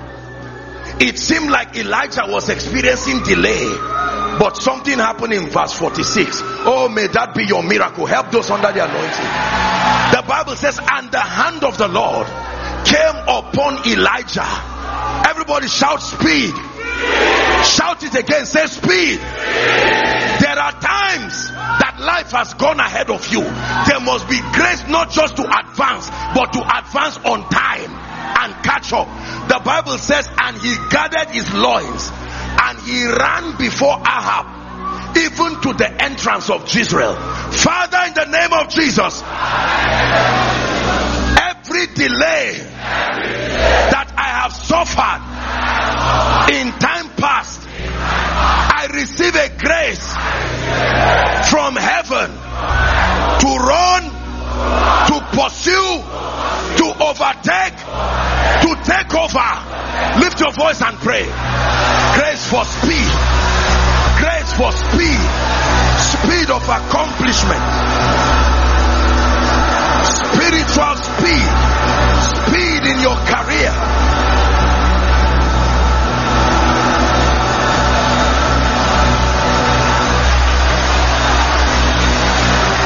The hand of the Lord. Oh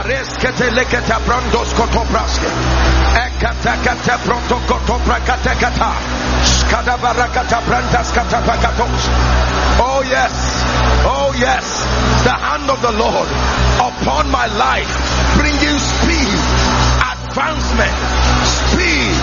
10 years in 1 year, 10 years in 1 year, 10 years in 1 year, 10 years in 1 year, 10 years in 1 year, 10 years in 1 year.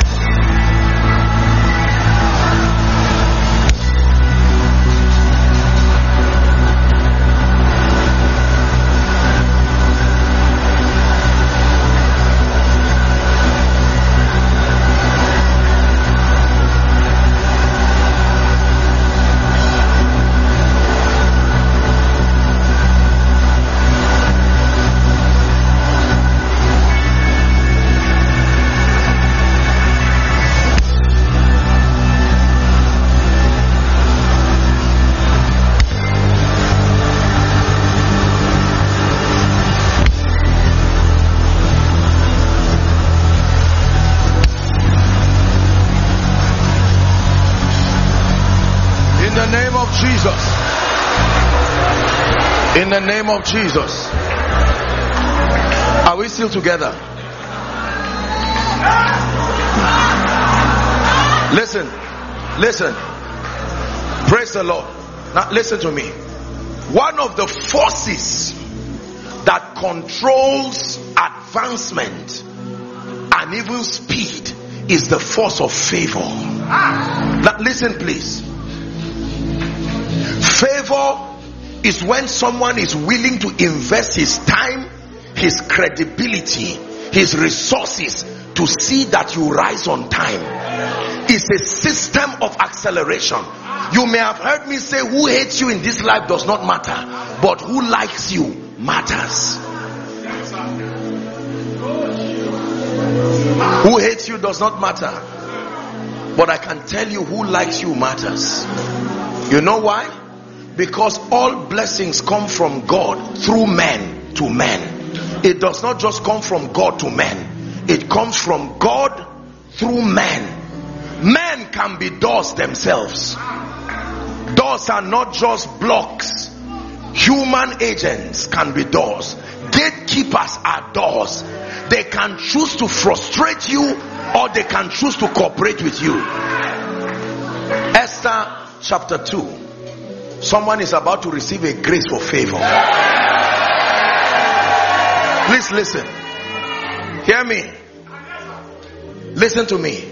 The number one reason why people prosper and advance in this kingdom, behind every tearsome testimony, behind every strange advancement of men, I can tell you this is the favor of God.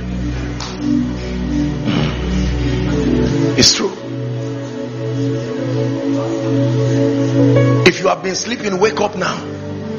Because what you are about to receive can define the next decade of your life. I have seen people, listen, the Bible says it is vain to wake up in the morning and to sleep late at night. I have seen business people, CEOs, productive, sincere people, very gifted, but there is no favor on them.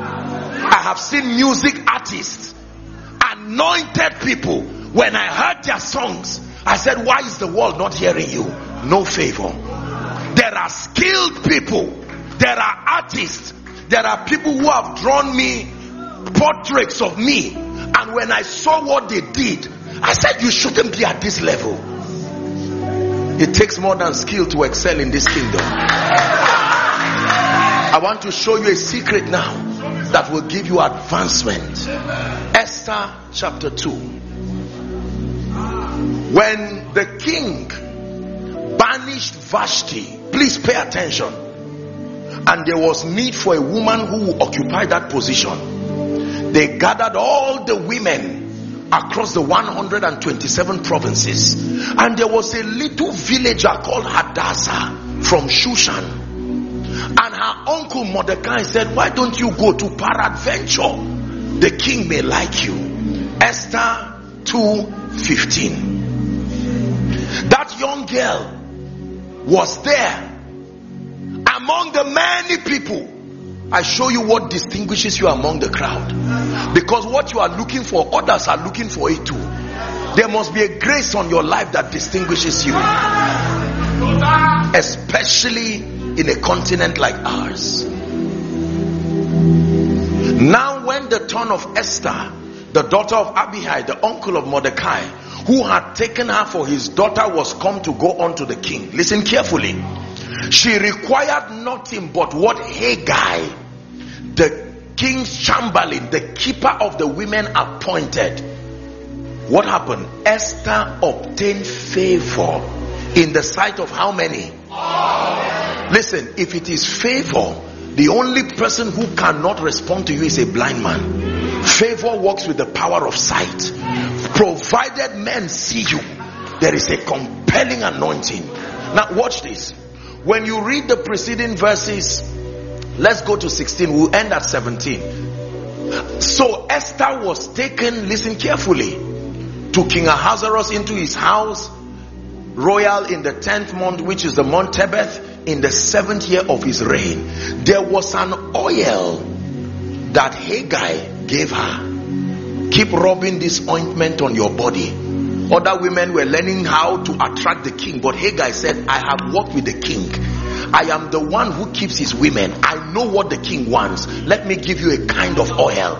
Forget about what these women are doing. Keep rubbing that oil on your body. After 1 year, go before the king. And she heeded to his advice. The Bible says, verse 17, and the king loved Esther above all the women, and she obtained grace and favor in his sight more than all the virgins, so that he set the royal crown on her head and made her queen instead of Vashti. Listen, there is an oil,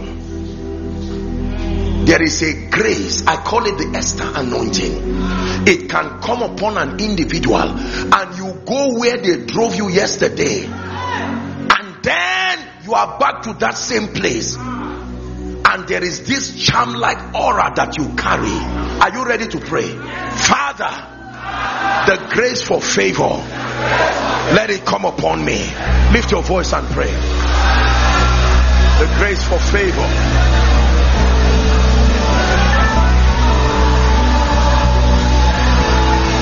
Grace for favor.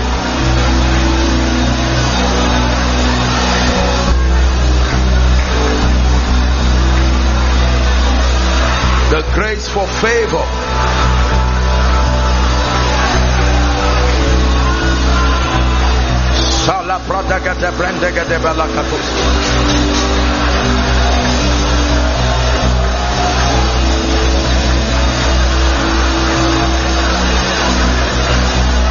The grace for favor. Don't be tired of praying. Your life is changing.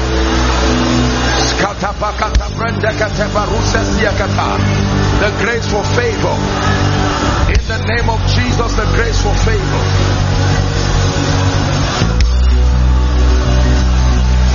Hallelujah. Hallelujah. Praise the Lord. Listen, we have 3 more prayer points and we're done. I'm still speaking on favor. Exodus chapter 3 verse 21. This is how you know the favor of God is upon you. Are you ready? 1, 2, let's read together. In the sight of the Egyptians. What is the proof? It shall come to pass that when ye go, ye shall not go empty. Emptiness has an explanation. It is proof that the favor of God is not upon your hand. Emptiness. Emptiness. Have you heard people say, I know this one, I know the chief judge of this place, I know this one, we even ate together with the governor. There are people who know everybody, but nothing comes from there to lift you. I know the manager of this place, I know this great man of God, we used to be together, we were neighbors. No, don't be like Jacob. There were angels ascending and descending near him, but none of them was talking to him. Just because you are close to a door does not mean the door has opened.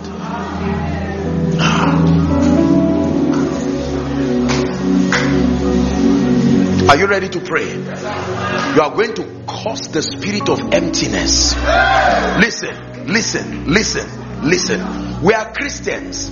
When we make these demands, is because we love the Lord, and what comes from us will serve his purposes. So we are not afraid to make these petitions. We are not some carnal people just wanting to glorify the flesh. Say, in the name of Jesus, the spirit responsible for hardship and emptiness in my life, I challenge you by the power of the Holy Ghost. Be gone now in the name of Jesus. Lift your voice and pray.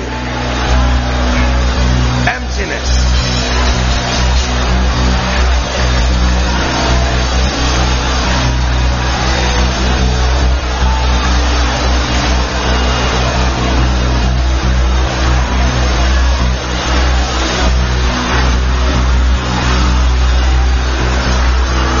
Challenge emptiness.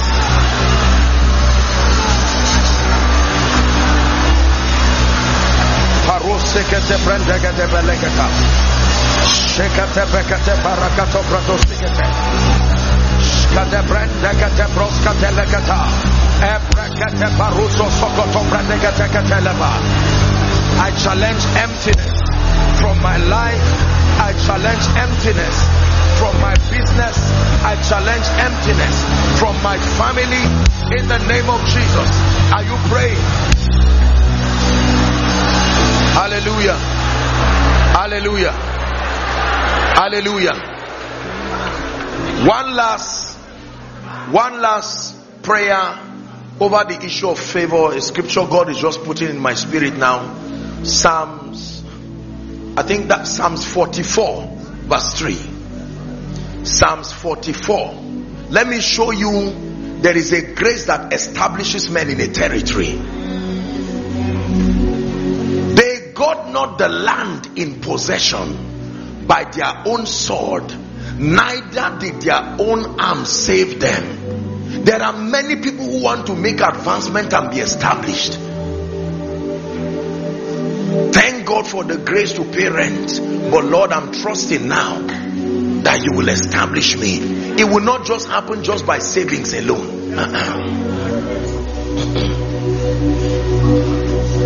Father, I have 5 children. 6 children, 3 children, and now it's time to send them to school, but I need the wherewithal. Let me show you the key. Please keep that scripture. They got not the land in possession by their own sword, neither did their own arm save them, but your right hand, thy arm and the light of your countenance. How did you do it?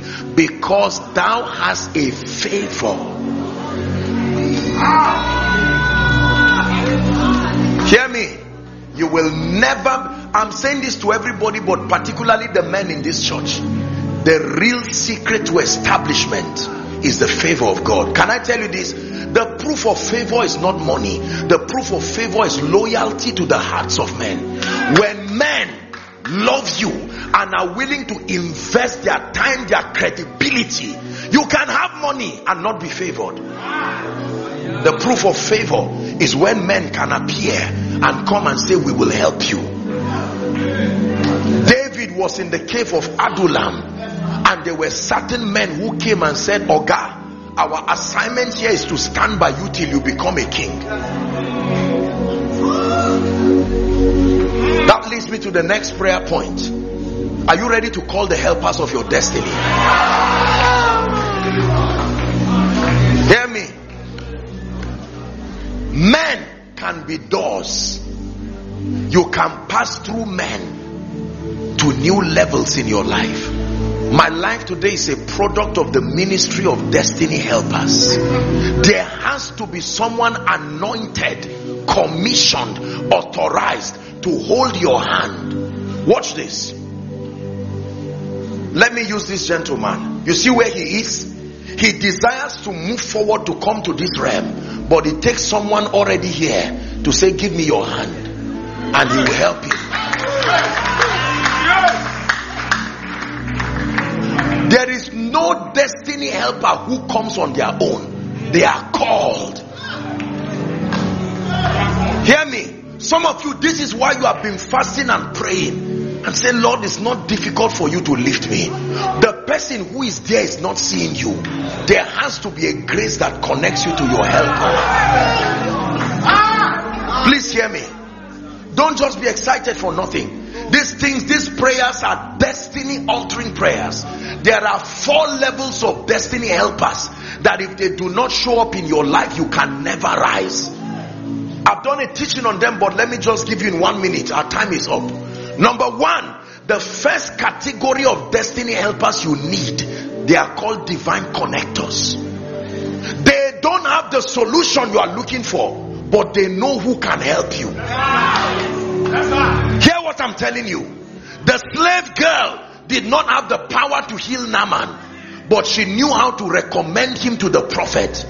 The key to receiving from those kinds of destiny helpers is discernment, because they will come in forms that you may not appreciate them.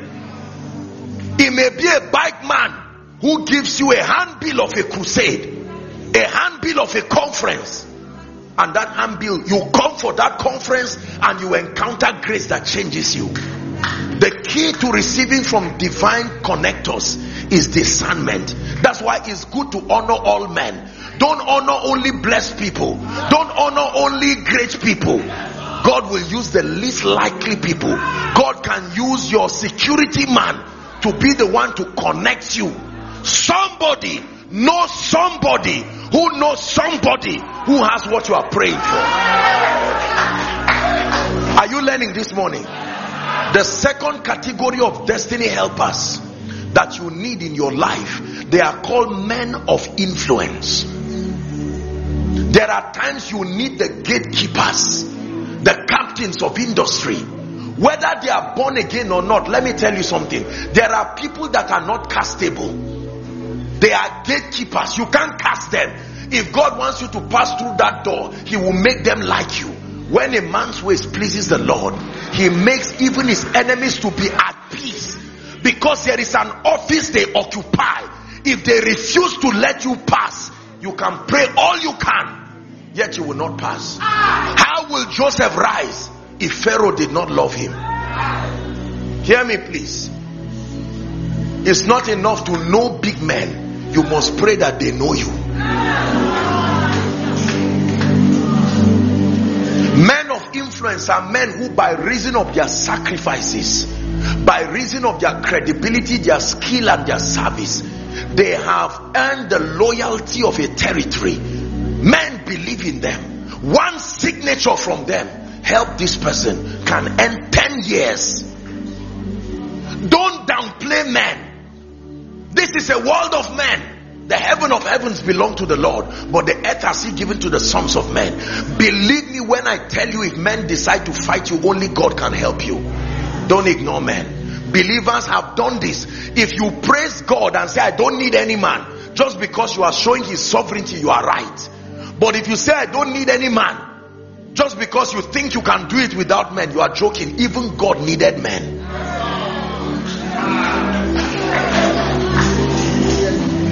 Are we together? It is in the multitude of men, not treasures, that the king's honor lies. Hear me. You need men of influence. There has to be someone who can endorse you.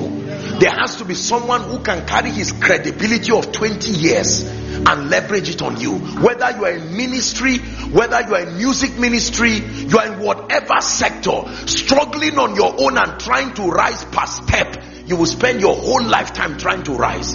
You need someone. There are times you have the gift, oh Joseph, but you are in the prison. You need somebody already in the palace to speak for you. And if you do not have a Pharaoh to send for you, you may remain in your dungeon. The Bible says, and the king sent for Joseph, not God. The king sent for Joseph, and they brought him out of his dungeon. There is one person who can decide to invest his credibility on your life, and in a matter of months your life can change. Am I wasting your time? The third category of destiny helpers, because I want us to pray, and I don't just want you to pray blindly. I want you to pray with intelligence. The first category of destiny helpers, don't forget, divine connectors. Second, men of influence. Third, gifted men. You need to pray gifted men to your life. Gifted men conserve your resources. They conserve your energy. There are many companies that have so many staff, 100 people, and yet there are 10 people who can deliver the same results. Gifted men. The largest corporations in the world are people who have mastered the art of putting together a team of absolutely brilliant and phenomenal people. You need gifted men. The Bible says if the axe head is blunt, there will be much energy, there will be much labor. You need people who are cunning, who are skilled. That's why when Saul discovered David, he said, you play skillfully, come. The palace is where you should be. You need gifted people. The last set of destiny helpers that you need, if you must advance and make progress in this life, they are called burden bearers. Woe betides any man who does not have burden bearers. These people don't like you because of your fame. They are not looking for your result. Their assignment is not to move you forward. Their assignment is to keep you from going backward. Burden bearers. There are the ones who cry with you when things go bad. Few of them among the maze of sycophants who loiter around you because of money and fame. There are a few people who sincerely love you. They will pray for you. They don't just stand with you, they die with you. That's what Ruth told Naomi. Your God will be my God. Your people will be my people. Can I tell you this? I presume that there are many people who God has helped and blessed and established in this church. Let me give you a powerful secret. You're a businessman here, you're a captain of industry, you're a senior executive. Let me give you an advice. I want you to take a very careful inventory of the people who are really burden bearers in your life. Do you know why many great men plunge to depression and even death? Because when things go wrong in their life, suddenly they find out that everyone who has loitered around them was there just for what they will get.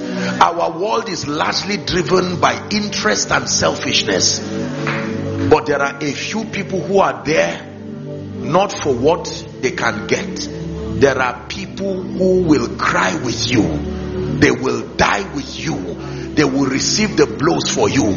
Don't ignore those people. They may not be educated, they may not be smart, but they are gifts from God.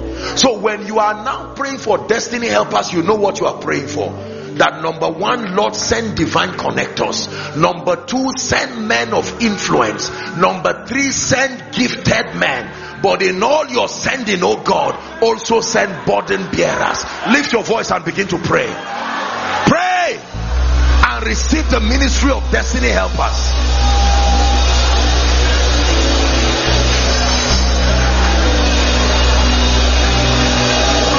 Pray and receive the ministry of destiny helpers.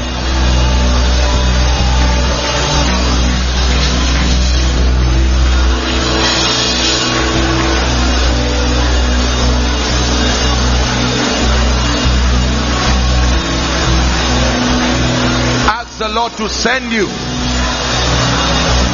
divine connectors. Ask the Lord to send you men of influence. Ask the Lord to send you gifted men. Ask the Lord to send you burden bearers. Hallelujah. Hallelujah. Praise the Lord. Praise the name of the Lord. Now I want to pray for you. I want to speak over your life. I truly believe in the anointing of the Holy Spirit. I know there is power from heaven, listen, that can come upon a man. My life today is a testimony of what happens when the anointing of the Holy Ghost comes upon you. Acts chapter 10 and verse 38. Just help those under the anointing. I want to pray for you. Whether you are outside, whether you are inside, the Lord sent me here through the ministry of your treasured pastor, the angel over this house. Hear me. There must come a time in your life when you encounter genuine grace. Grace is not just for men of God. It's not for those in ministry. It is the force that causes men to excel and to make progress. Are we together now? Yes. I wish we had the time, so I tell you stories. Stories. I am a product of many anointings myself. We have taken by the grace of God from the wells of they that have gone ahead of us. It's a relay. No man invents this anointing. There are all kinds of graces that are responsible for feats of advancement. Acts 10:38 says how God anointed Jesus of Nazareth with the Holy Ghost and with power. That anointing made him to go forward. He went about doing good, healing all they that were oppressed of the devil. Hear me. I know you have a great business, but until that business is anointed, it cannot excel. You have a great family. I know you are gifted, but even your gift has to be anointed for it to serve the purposes of the kingdom. I'm trusting that within the next 1 or 2 minutes, that something from heaven will come upon your destiny and will alter the course of your life, that you will go and write it that here at this conference, 7 days of glory, something happened and it changed my life. Are you ready to receive? Father, I pray, standing in faith. You don't have to kneel, just stand. I stand in faith with Pastor Emmanuel and his wonderful wife, the leadership of the Champions Cathedral. And in the name of Jesus, there are people here who desire to make very strategic advancement. I speak to you. The oil, my God, I'm just seeing like a river flowing. This is what I'm seeing. A river flowing. Help them. A river.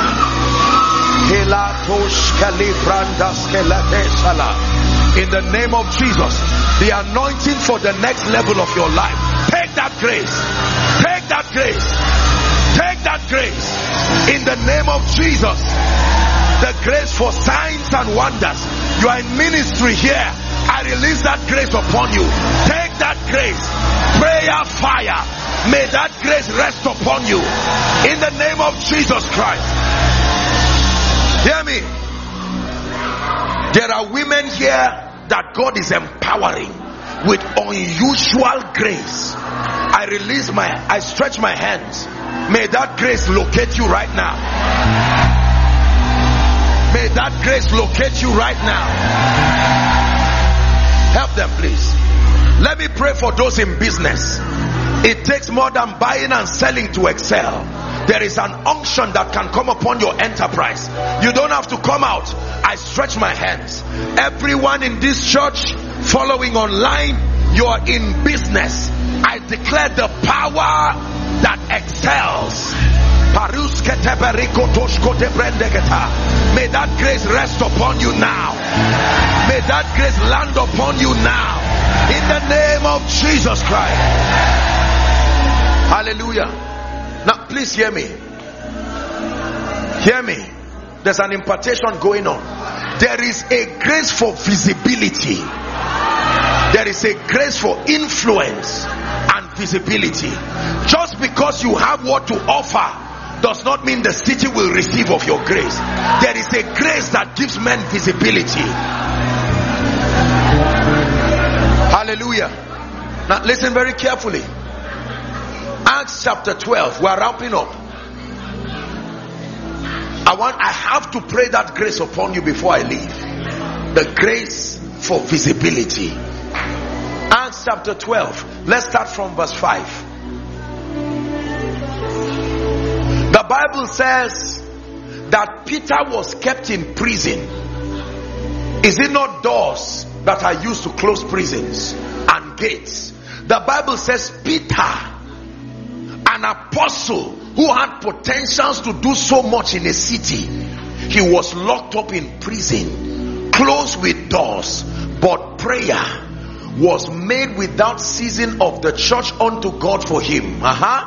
When Herod would have brought him forth that same night, listen carefully, while Peter was sleeping between two soldiers, bound with two chains, and the keepers before the door. There were doors to that prison. Next verse. Behold, the angel of the Lord came upon him, and light shined in the prison, and he smote Peter by his side, raised him up, saying, arise up quickly, and his chains fell off his hands. Verse 8. And the angel, watch this now, he said, gird up thyself, bind thy sandals. And he said unto him, cast thy garment about thee, and follow me. In other words, you will not remain in this position again. Follow me. Let's begin to advance. Verse 9. And he went out and followed him, and wist not that it was true which was done by the angel. He thought he saw a vision. Verse 10. Hallelujah. The Bible says, and when he was past the first and the second door. What there means doors. Watch this. There were 3 doors. I want to give you a mystery God taught me about influence and visibility. There was the door that brought him out of the prison, but he was not yet out from that environment. Then he came to the second door, and then he came to a mysterious gate called the iron gate that opens to where? There is a gate that opens to the city. The moment that gate is open, all you see before you is the city. There is a gate that controls visibility and influence. When that gate is opened, then the city can see you. There are many great men and women of God here. God has walked upon you, and he's sending you to the city, but the city is yet to receive of the investment of the Spirit. There are CEOs, uncommon entrepreneurs, politicians. Help her, please. Help that woman, because that's what is happening to her. You will marvel at the testimonies you will come and share on this exalted altar. Can I pray for you? Father, the door and the gates that opens up to the city, the anointing that controls influence and visibility upon everyone under the sound of my voice, may that grace rest upon you now. May that grace rest upon you now. Whatever business you are involved with, we give it a voice and we command the city to hear your voice. Everything that has relegated you to the background, gifted but limited, we open that door and we push you forward. In the name of Jesus, we push you forward. We push you forward. We push you forward. We push you forward. In the name of Jesus. Finally, let me pray for your spiritual advancement. If all you have is money, if all you have is a flourishing business, flourishing career, wonderful family, and your relationship, I'm not just talking of new birth, your passion and fire, the highest thing that you must prize in life is your relationship with the Lord. It says that you prosper even as your soul. The kind of prosperity that takes away your passion, that the higher you rise in other areas, the more you go down spiritually. It's not recommended for believers. No. That after 30 years you are still standing serving this Lord Jesus, that in the end of your life you will be like Abraham. It says, and Abraham was old and well stricken in age, and the Lord had blessed him in all things. I declare, whatever has killed your zeal for God, your passion for prayer, fasting, your word life, your passion for the house of God, character, in the name of Jesus, like the hair of Samson grew back, let there be a miracle of restoration for you.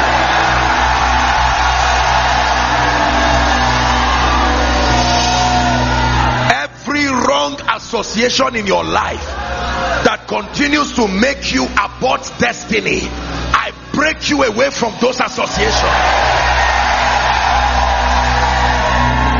in the name of Jesus Christ. I declare, like never before, a fresh hunger for God, help that man, a fresh passion for prayer, a fresh love for the house of God. And any spirit sitting on your spiritual advancement, I clear them out of the way.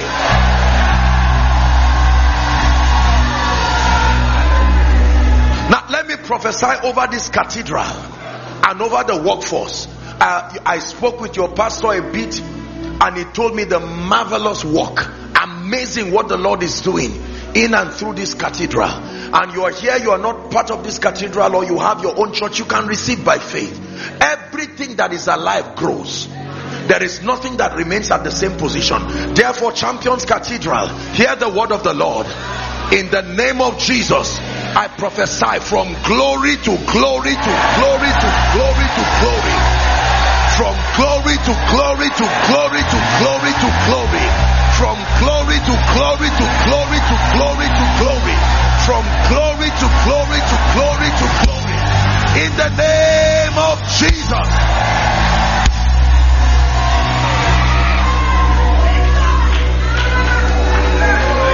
May this church raise mighty men of influence in this city. May this church raise captains of industry in this city. May this church raise the next set of prophetic and apostolic giants in this city. May this church raise financial apostles for the kingdom. I pray for the entire workforce, every faithful worker committing every partner, every financier, I stand in faith with your pastor and I call upon the God of my covenant. May he bless you. May shame and reproach be far from your life. I came here yesterday and you honored me together with your pastor, his lovely wife. In the name of Jesus Christ, the grace that you have honored, may it speak for you.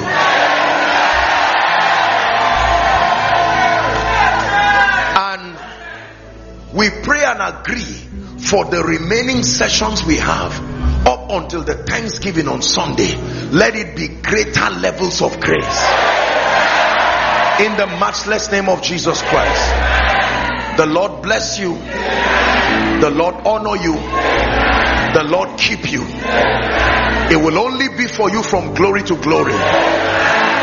Therefore, in closing, I speak to you that in this season and by the power of prophecy, advance in Jesus' name. Move forward in Jesus' name. Surpass ordinary standards in Jesus' name. Thank you very much. The Lord bless you. The Lord increase you.